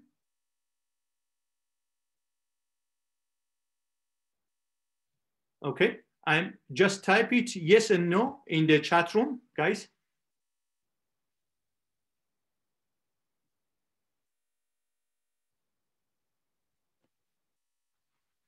Reza type, okay. Other people? Tell me your thoughts, or you can unmute your microphone and just tell me. Arman say no, Flo say no, Thomas no. Okay, I think all of you, you know very well that it's not depending on L and M. So the eigenenergy depends explicitly on N. So although the wave function can be labeled by N, L, and M, the energy will be depending on N. So there is a degeneracy there. All right. And the energy was given by -1 divided by N squared. I don't remember really the coefficients, but I think you know very well this property. Let's go with proportional to 1 divided by N. Clear? Good. So, of course, N cannot be 0. When N is infinity, then this eigenenergy will be 0. So it means that the electron is free. So if I look at the energy level, this is E equal to 0, which means that free electron. So what you do at that case, you ionize the hydrogen atom, okay? And you do have a free electron. But you do have negative side, and then the energy for the ground state is 1 divided by 1 with a coefficient, which that coefficient is, if I remember, it's minus 13 point something. I don't remember really, maybe 13.4 electron volts? 6. Oh, thank you very much, Reza. So 13.6 electron volt. Merci. So let's write it down. Minus, God, I hate this. Minus 13.6 electron volt. And this is n equal to 1 state. What about the other one? This is the ground state. What is the next excited state? Is n equal to 2, right? What it will be the energy? Will be minus 13.6 divided by 4. Can someone do that calculation?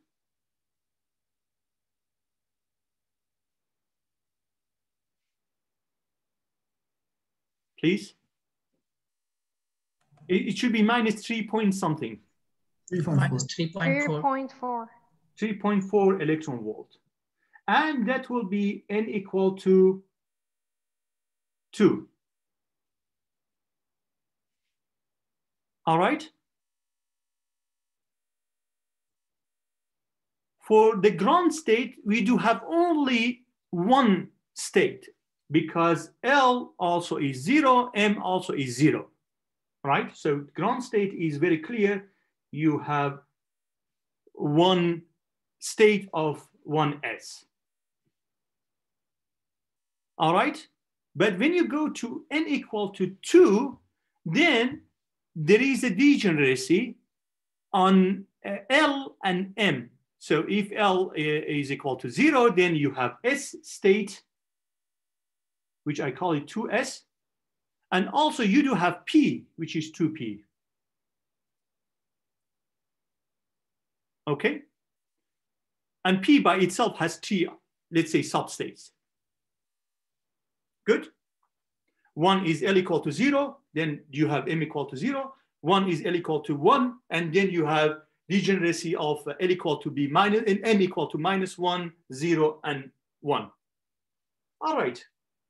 And by the way, this is the result that you can get it from Schrödinger's equation. You can get it also from Dirac's equation. Exactly the same result. You will get this exactly the same result. So what is happening, then you will see that there is no difference between energy of 2s and energy of 2p. They are exactly the same. Energy depends only on n. And that's important.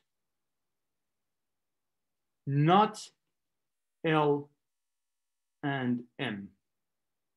Of course, if you apply magnetic field, that depends on M. This is the Zeeman interaction. I mean, we know very well. We assume that is in vacuum. Good.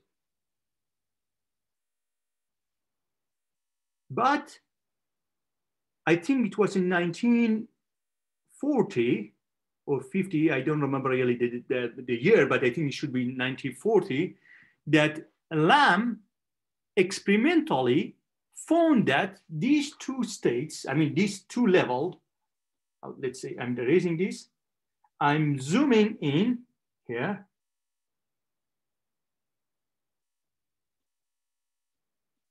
He experimentally observed that this is not a single line, but it is two lines.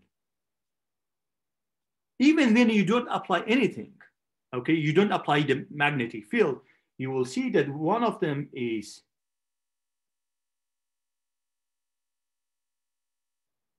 (2s), the other one is 2p. Okay? No, sorry, it's vice versa. S is higher, has higher energy. Okay, 2s and 2p. So it's not, they don't have the same energy. There is a small energy difference between these two. And this small energy difference, which he observed experimentally, is about 1056 megahertz. In terms of electron volt, can someone make a guess?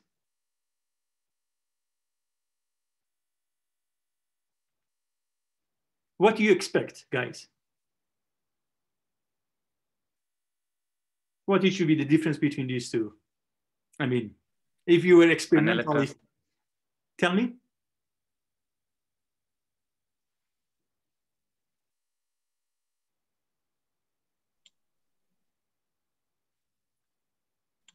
(10⁻⁻⁻6 electron volt. Okay, so something like about 4 multiplied by this. What I mean, extremely small. So because we are comparing, we are comparing electron volt to micro electron volt. It's not even milli, it's micro electron volt. So in 1940, when Lamb observed this, there were a huge discussion in the community that what is the reason? I mean, physicists, we look for small deviation and we try to explain them. We try to find the reason why there is this small deviation. Any small deviation, any details that we do have, if you take care of them, is really important. We like to simplify things, but of course we don't want to deny those small details. I remember that there's one famous story that Bob Boyd mentioned several times. The first paper that they observed second harmonic generation. How many of you, I think most of you know what is second harmonic generation. You have a nonlinear crystal, you pump it with a pump laser, which is with frequency of omega. And then on the other side, due to the nonlinearity of the crystal, due to the property that you do have, you will get a frequency of 2 omega. Okay, that's the second harmonic generation. And then the person that first observed this had an image or a figure which it was a dot, because it was a spectrum, and he showed that there was a dot at that specific frequency.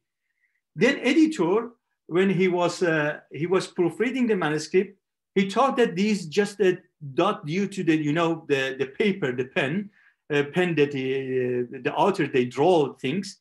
So editor simply deleted this. Okay, so even small deviations are extremely important for us. This is 10⁻⁻�6 electron volt comparing to electron volt. And they observed this in the laboratory in 1940, 1950. It's a huge, I would say, achievement. I mean, for those people, they work in the laboratory, they know very well what I mean.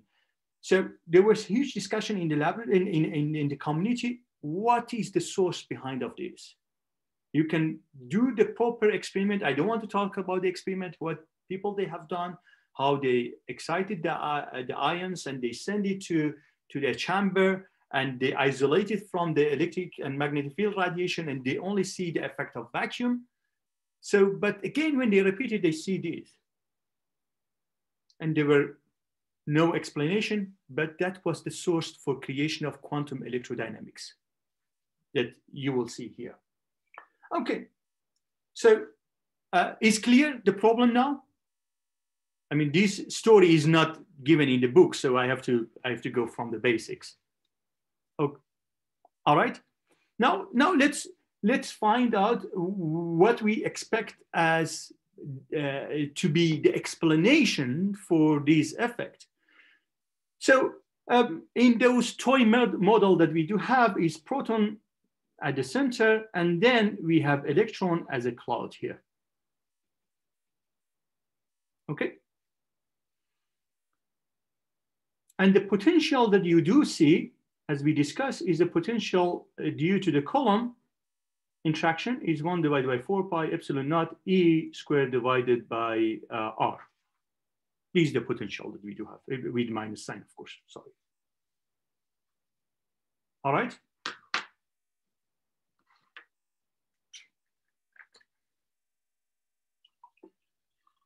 But we know now that this atom is not alone. What else do we have? Vacuum.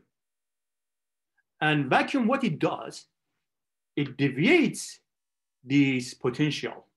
It changes the potential from the radius of R to be radius of delta R. So this is the potential deviated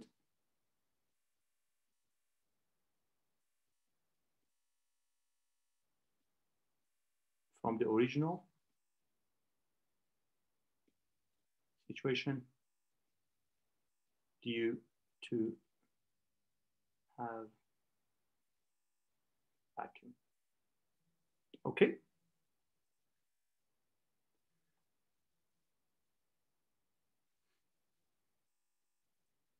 So we agreed that if we want to do the proper action for the vacuum, we have to have electric field, which is given by, should I write it down? Yes, let me write it down properly. God, I don't remember really the expression. I have written in the notes, so you can correct me if I'm doing some mistakes. So it will be summation of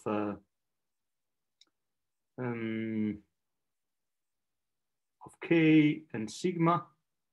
Then I do have h bar omega K divided by 2 epsilon naught V power of 1/2. Then I do have E of K and sigma, A dagger, A of K and sigma, E power of I chi of R and T, which I know that what is going on with okay, and then Hermitian conjugate of this. Okay. So that is this. Is there an I, like an imaginary? I placed it inside of chi, if you remember. Oh, yes, of course, yes. Yeah. Sorry. Yeah, no worries, no worries. Please just check this coefficient because that's important hereafter if you need it. So it should have a proper form. And we know that if you have such sort of electric field, although it is for vacuum, remember, even when we assume that we do have vacuum, also there is the mode of exponential of I omega t, which omega has the form of vacuum, okay? The mode that you do have it for vacuum. Then you expect that that vacuum interacts with electrons here. So it deviates the electron. It starts to interact with electron. But we know that the vacuum is completely homogeneous and isomorphic. So it's, homogeneous. And there is no difference between the mode here and another mode here. So it's completely symmetric. So then what I expect that there will be a Lorentz force, which the Lorentz force will tell you that the force that applies to the electron will be given by E times the electric field. Okay? And this force is given by M, second derivative of, let's say, position deviation that we do have, delta of R. This is deviation times E.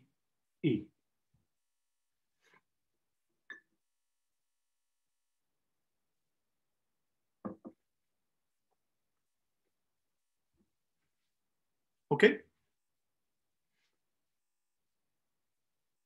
This E, later on, I will replace it with vacuum action. So I apply, because this is an operator, I will apply it to vacuum state. But remember, this is the logic.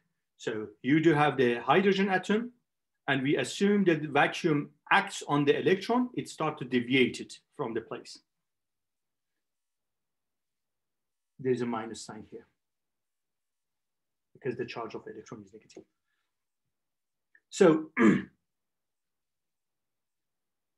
what is the form of electric field? operator. This is what I have written here. It is the time derivative, right? When it's a time derivative, I have to look at the time dependence of the electric field. So the time dependence of electric field is e power of minus I omega kt. All right? Then, since the electric field is oscillating with this, I'm expecting the delta R, the deviation, will go exactly with the same functionality. All right, it's a simple harmonic oscillators problem. Then delta R essentially will be given by E divided by M omega square times the electric field.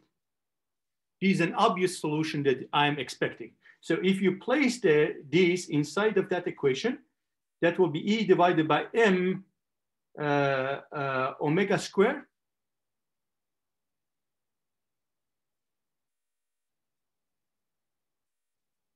all right, and if you take the derivative of E with respect to time, second derivative of E with respect to time, then you will get minus omega square. This is what we do have for annihilation operators. So d square d time dt square of A, K, and sigma. From a Noether theorem, we do have minus omega 2 K of A dagger of K and sigma. Okay. We already showed in the previous calculation that d A dt is minus I omega. If you remember, with the commutation relation with Hamiltonian, if you take the second derivative, again, you will get exactly another minus I omega, which if you multiply them together, you will get minus omega square. All right? So this is the form that you get for the deviation of let's say, deviation from the position of the electron. So delta R then will be given by E divided by M omega square times E, which means that you do have E divided by M. Oh, let's do it in this way, because that should be applied to all modes. Then for all modes will be summation over K and sigma. Then E divided by M omega K power of 2. I have then H bar omega K divided by 2 epsilon naught volume power of 1 divided by 2. Then we do have E, K, and sigma. A, K, and sigma. E power of I, chi, R, and T plus Hermitian conjugate. Remember, this the delta R, the deviation from the place that we do have.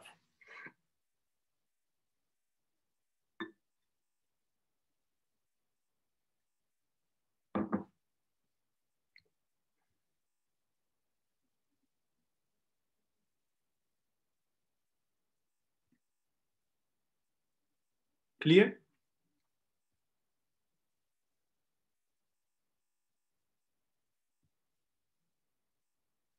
All right. Now we will go, remember these expressions. So delta R essentially with the coefficient is E field. All right, good. Okay. So now we know that the potential that we do have, since the position of electron is changed, it deviated by delta R, it's different from the original one. How much is different? By the position that is that changed. So now VR becomes VR plus delta R. Now let's do the expansions, and we agree that delta R comparing to R is extremely small. So delta R is much smaller than R in terms of magnitude. Then we can do the Taylor expansions. So let me ask someone else, Yutarsh, if I'm pronouncing right, sorry. Because no, that's it's fine. Yeah, fine. Okay. Can you tell me if I want to expand it around R equal, when delta R equal to 0, if I want to expand it along this region, what it will be the result? Will be VR, right? Is the Taylor expansions plus delta R. Let's do it this way. Yep. That gradient of V. Yeah, V. At delta R equal to 0. Delta R equal to 0. Plus 1 divided by 2 factorial. By 2 factorial. Exactly. Yeah. So I will write it in a different form. You can correct me. For those people that they have taken courses with me, they know very well that we find this relation. X at j, derivative of I, derivative of j, of V at when delta R is equal to 0. Okay? This is the expression. So since it's two multivariables, you do get this expression. Yeah. Okay.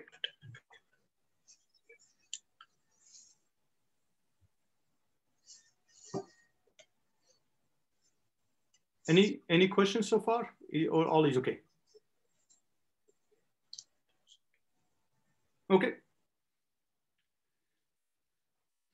So V of R plus delta R minus V of R. We are looking at the difference in potential due to, let's say, the effect of vacuum. And this is the potential of electron that we see. That is explicitly given by delta R dot gradient of V at delta R equal to 0.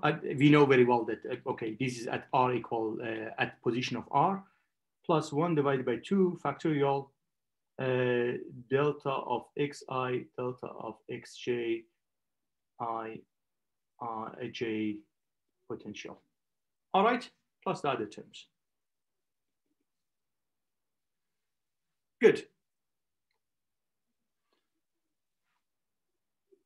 Now we have to look at the, look, this is the expression that we do have, but we have to look at the expectation value for the potential, because we have to understand on which state we are acting.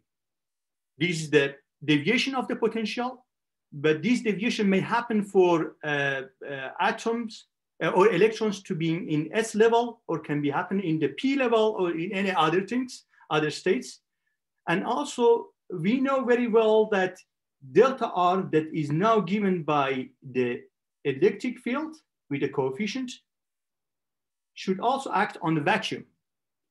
Okay, so then we are looking at the expectation value of these when atom is in a specific state of psi, and also the electric field will act on vacuum. Okay, so EM field is in vacuum, atom, specific state. For the time being, we will keep it general. We assume that the state that we have it for atom is psi n in general, psi n, L, and M. And then for electric field and electric and magnetic field, we assume that the expectation value that we want to calculate it is only happening for the case then when we have vacuum. All right? Good, let's do that. So now we are looking at the expectation value of delta V. Is that fine? Yes. Delta V means this one. Oh, let's do it in a different way just to not get confused. We are looking at the expectation value of V of R plus delta R minus V of R, this expectation value. What I mean that, remember, that is atom and vacuum. And the other side also, I do have vacuum and atom. Okay, this I'm doing the calculation. It's clear?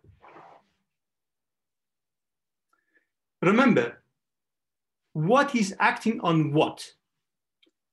Is delta V acting on vacuum or an atom? Remember, what was V? The potential that we had originally was this, right? There is a term of R there, right? Which tells the position of electron, and there is a E, which is the charge of electron there. All right? But delta R is given by this term.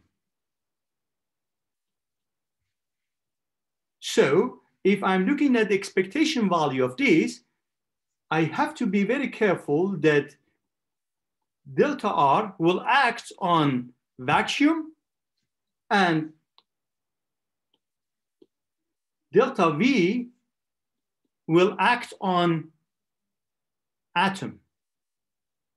Clear? Any questions, guys? Is it clear or not? This is an important step. Good. Now, how many terms do I have? I have two terms, this one and the other one. The first one, I have delta R, which should act on a vacuum.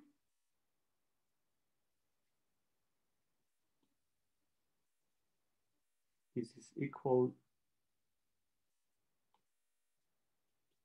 to vacuum dot acting on atom.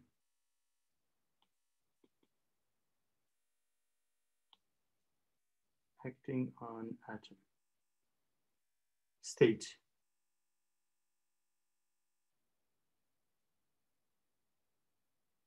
There are two independent systems, right? It's atom and what we call it is a rest state. I don't want to really go into this sort of discussion again.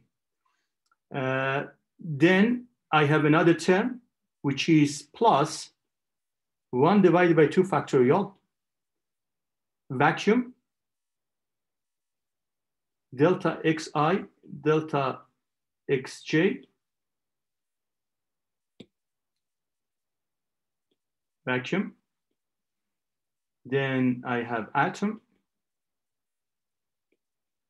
I derivative of j of v of atom,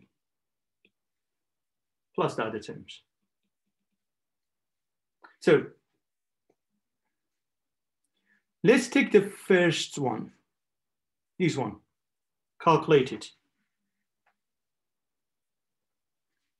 What is 0, which is vacuum, acting on delta R, which delta R is E divided by M omega square. Of course, there is a summation over all K and sigma,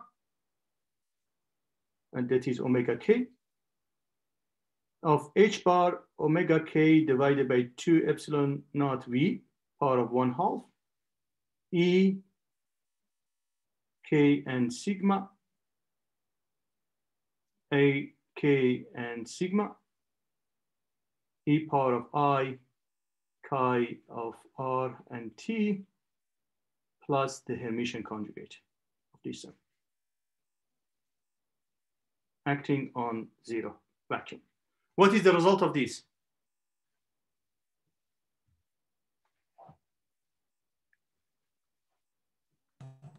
Zero.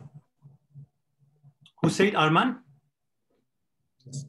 How do you know this? Didn't we do like the expectation value of the electric field? So this is just a scalar multiple of that. Exactly. This is what we have done just about an hour ago as an exercise, right?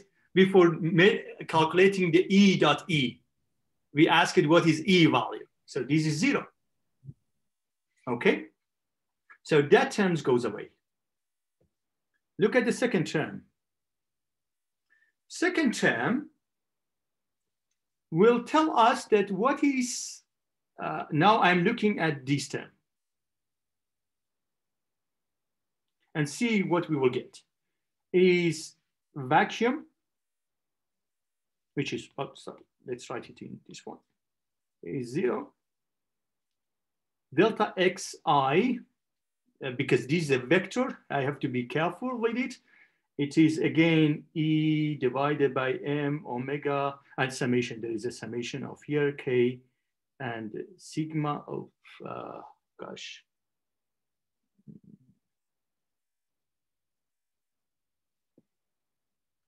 And sigma prime, let's write it in this way, okay?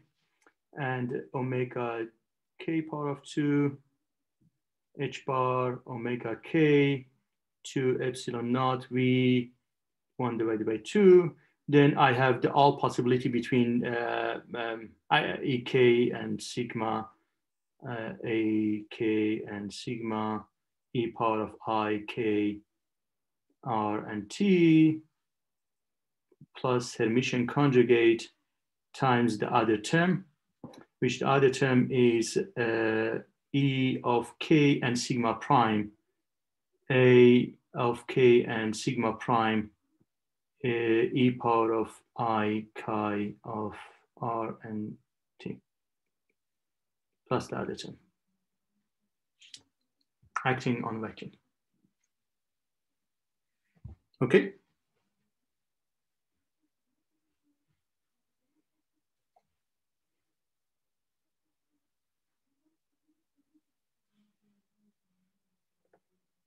You know how to do the calculation, I think, right? And we have already done, and this will give you energy in the vacuum, right? That was the exercise that we have performed. So we know this term as well. On the other side, and we know that when I is not equal to J, that term will vanish.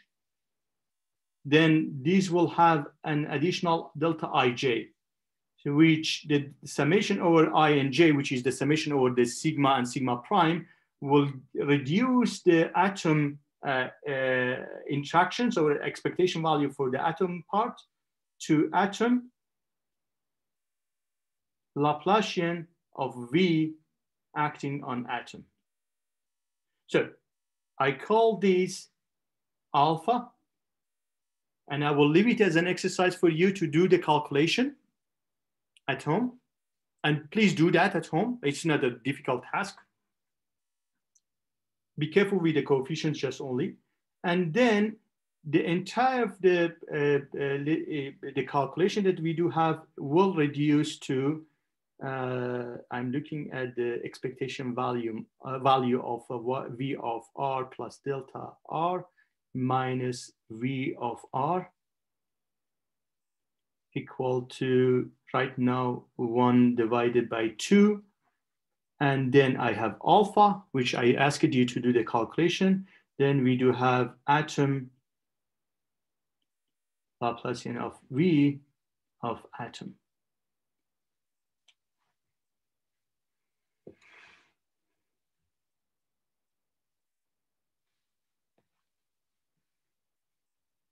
Remember, please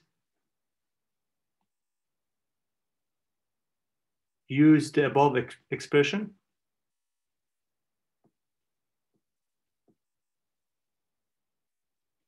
And calculate alpha. All right? It's a good exercise. Now, what is Laplacian of V?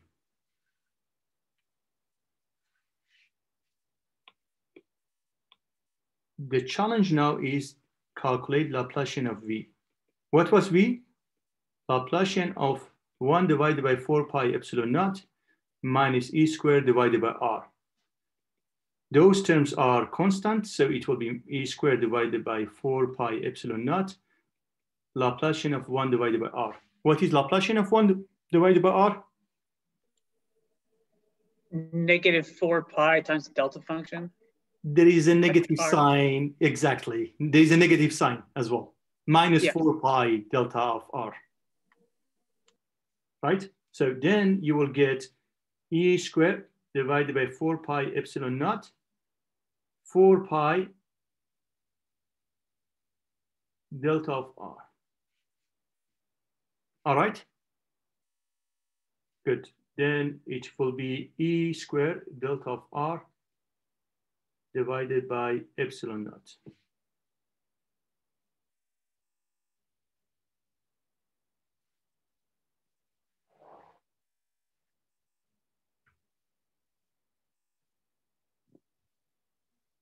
Okay, let me just look at the calculation that I have done for this and see what I have. Okay.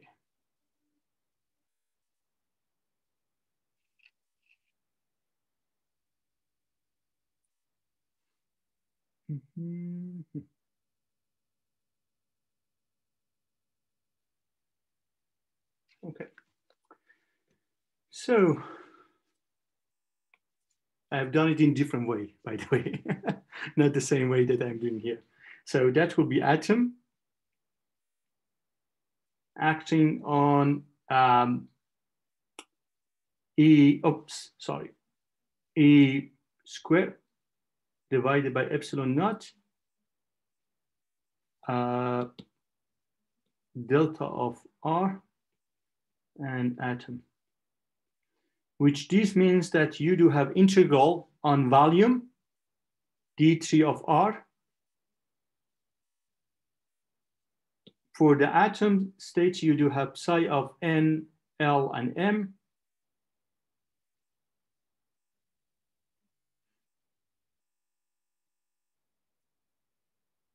Of, I'm looking for notation R, theta, and phi. Then I have E squared divided by epsilon naught delta of R. I have psi of N, L, M, R, and theta, and phi. That's star. Okay. So this means that you do have E squared divided by epsilon naught. And then finally you have psi of N, L, and M at the position of 0. Power of 2. Or let's write it in this way. Simply psi of R 0 and square modulus. Okay.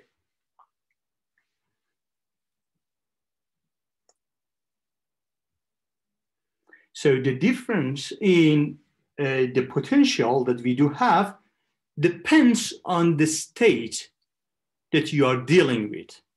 So let's go to the conclusion. You do have V of R plus delta R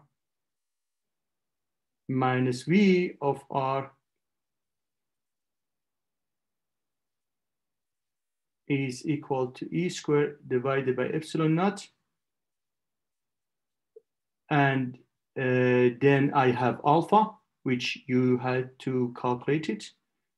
Well, let's do that. So it will be 1 divided by 2 alpha E squared divided by epsilon naught. Then we do have psi of N, L, M of 0 and square modulus.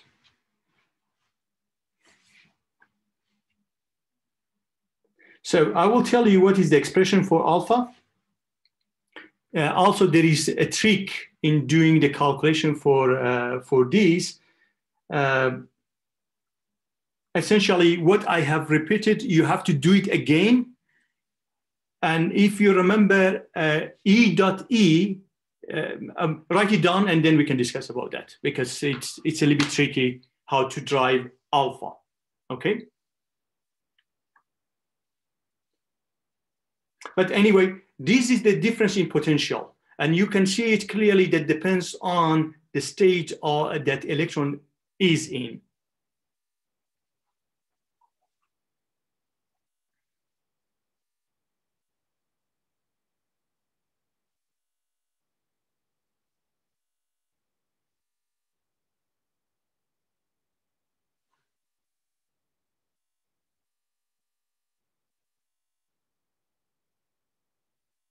Questions?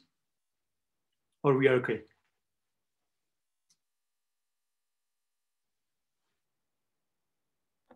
I was wondering, why isn't alpha infinite? Because that's the point. You're raising exactly the right point, because previously we calculated alpha, right? Mm-hmm. Of course, with the coefficient, and that alpha goes to infinity. True, Eric? Yes. Okay, I think this is your question, why alpha is not infinity. Then we will discuss about that. Good. Yeah.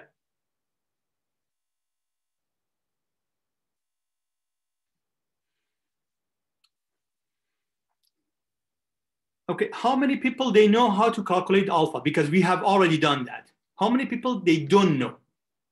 Just write it in the chat room.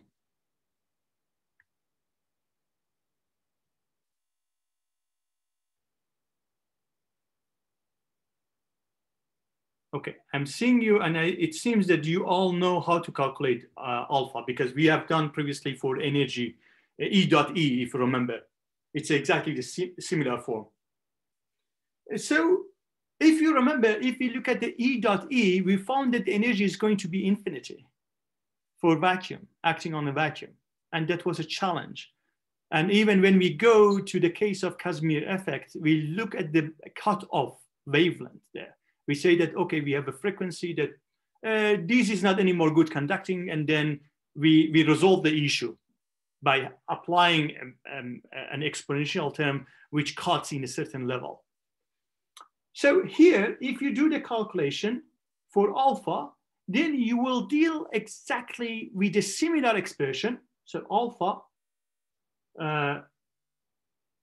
will be proportional to summation of 1 divided by omega power of 3. If I remember, let me check the note. I think it's given by omega, yes, power of 3. Okay. This is the expression that you will get it for this. We will, let's write it in terms of K. It will be proportional to 1 divided by K power of 3, because omega can be replaced by CK. And the coefficient that you do have it is depending on the volume, depending on the H bar, depending on many other parameters, okay? M squared, epsilon naught, and it's M squared and epsilon naught and other things, okay? So, and we just want to solve the problem that we do have it here. We don't want to get infinity in general, let's say. So, and we know very well, if we want to jump from the summation of K to the integral form, we replace it by volume divided by 2 pi power of 3 integral of d3k K power of 3. Oh, sorry, K power of minus 3. This is what we do. We do have it. So let's write it in the form that we do have. We have written, just to reduce the ambiguity. Do you agree? So alpha is proportional to this quantity, integral of d3 of k, 1 divided by K power of 3. All right? And if you take the integral, then that goes to be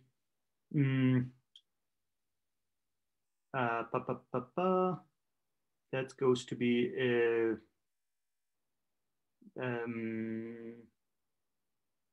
I'm just checking if I'm doing in a proper way. Yes, that's fine.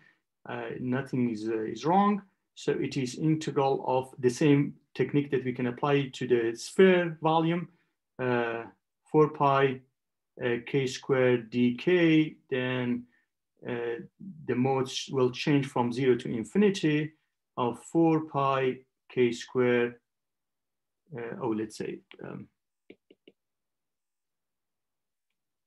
4 pi dk divided by k, which means that we have proportional to integral of 0 to infinity of dk divided by k, which essentially is logarithm of k. All right. Good.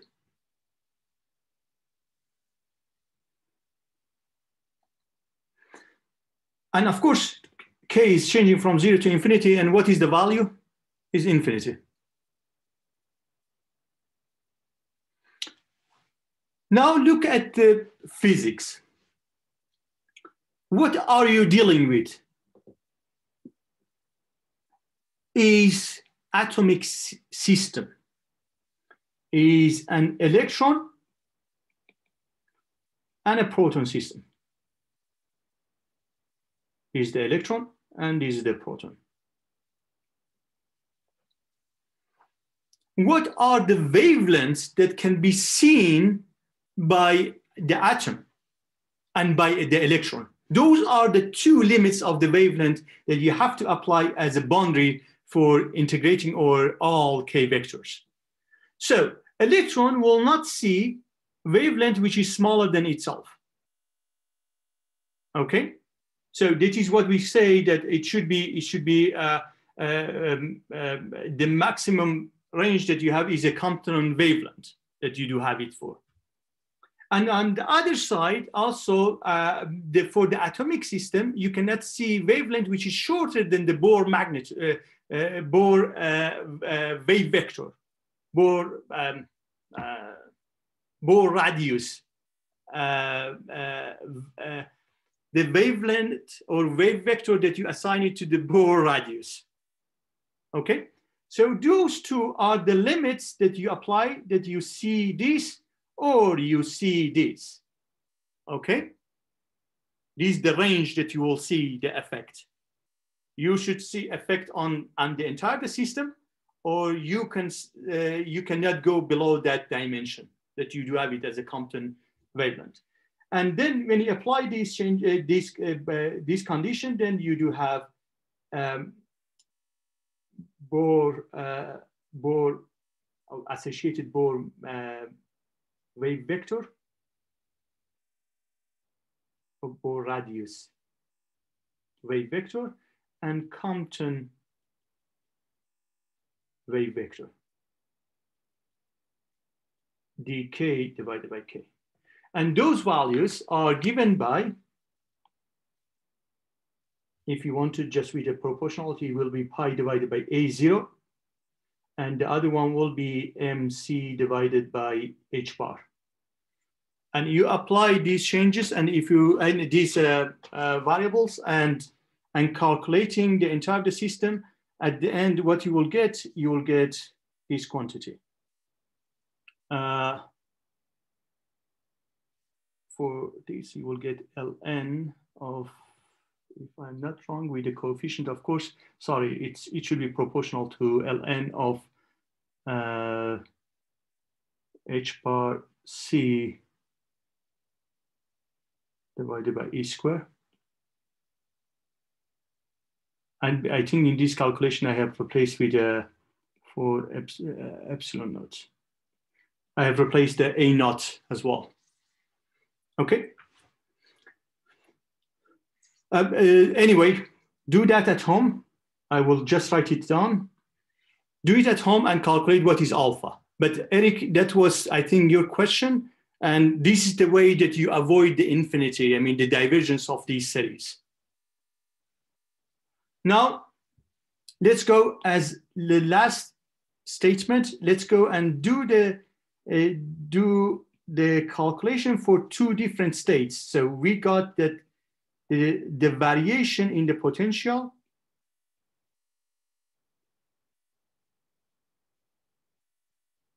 is 1 divided by 2 alpha e squared divided by epsilon naught psi of n, L, and m 0 square modulus.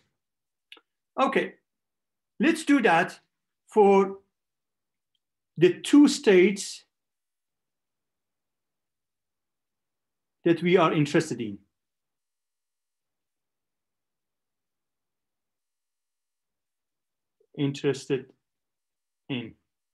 What are those two states? Psi of 2, 0, 0, which is the 2s. Yeah. And 2s1. And do it for 2p1.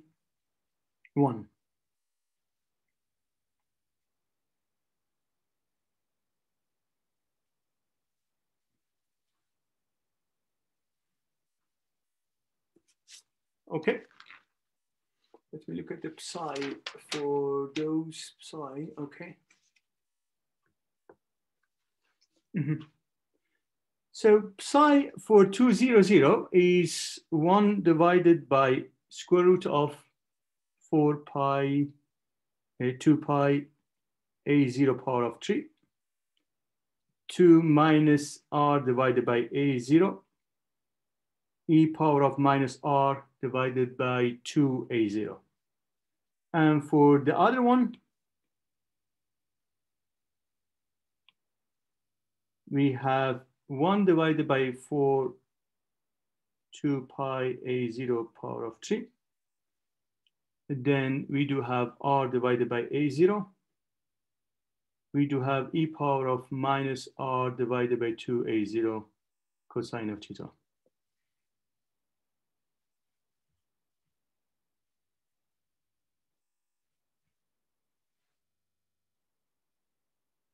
So can you tell me what is psi 210 square modulus at r equal to 0?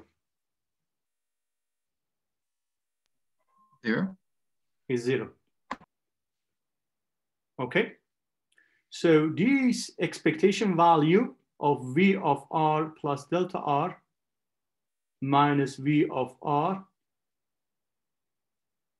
for psi 210 is 0. So I'm not expecting that to be changed because the function is odd function, right?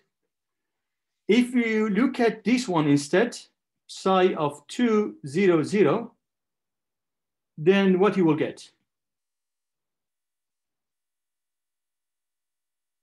I get 1 divided by 4 power of 2, 2 pi a squared power of a 3 power of 1. I have 4. I have, that's all. So then I will get 1 divided by 8 pi a0 power of 3. Okay. So then the difference will be VR plus delta R minus V of R is 1 divided by 2 alpha E squared divided by epsilon naught, and that is 1 divided by 8 pi a0 power of 3. All right. Which, if you calculate it, it's approximately 1 gigahertz.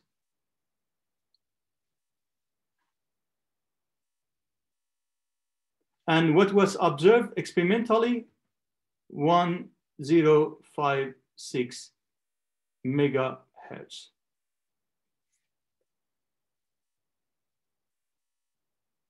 I think if I remember well, if you put all coefficients, it should be something like 1040 megahertz.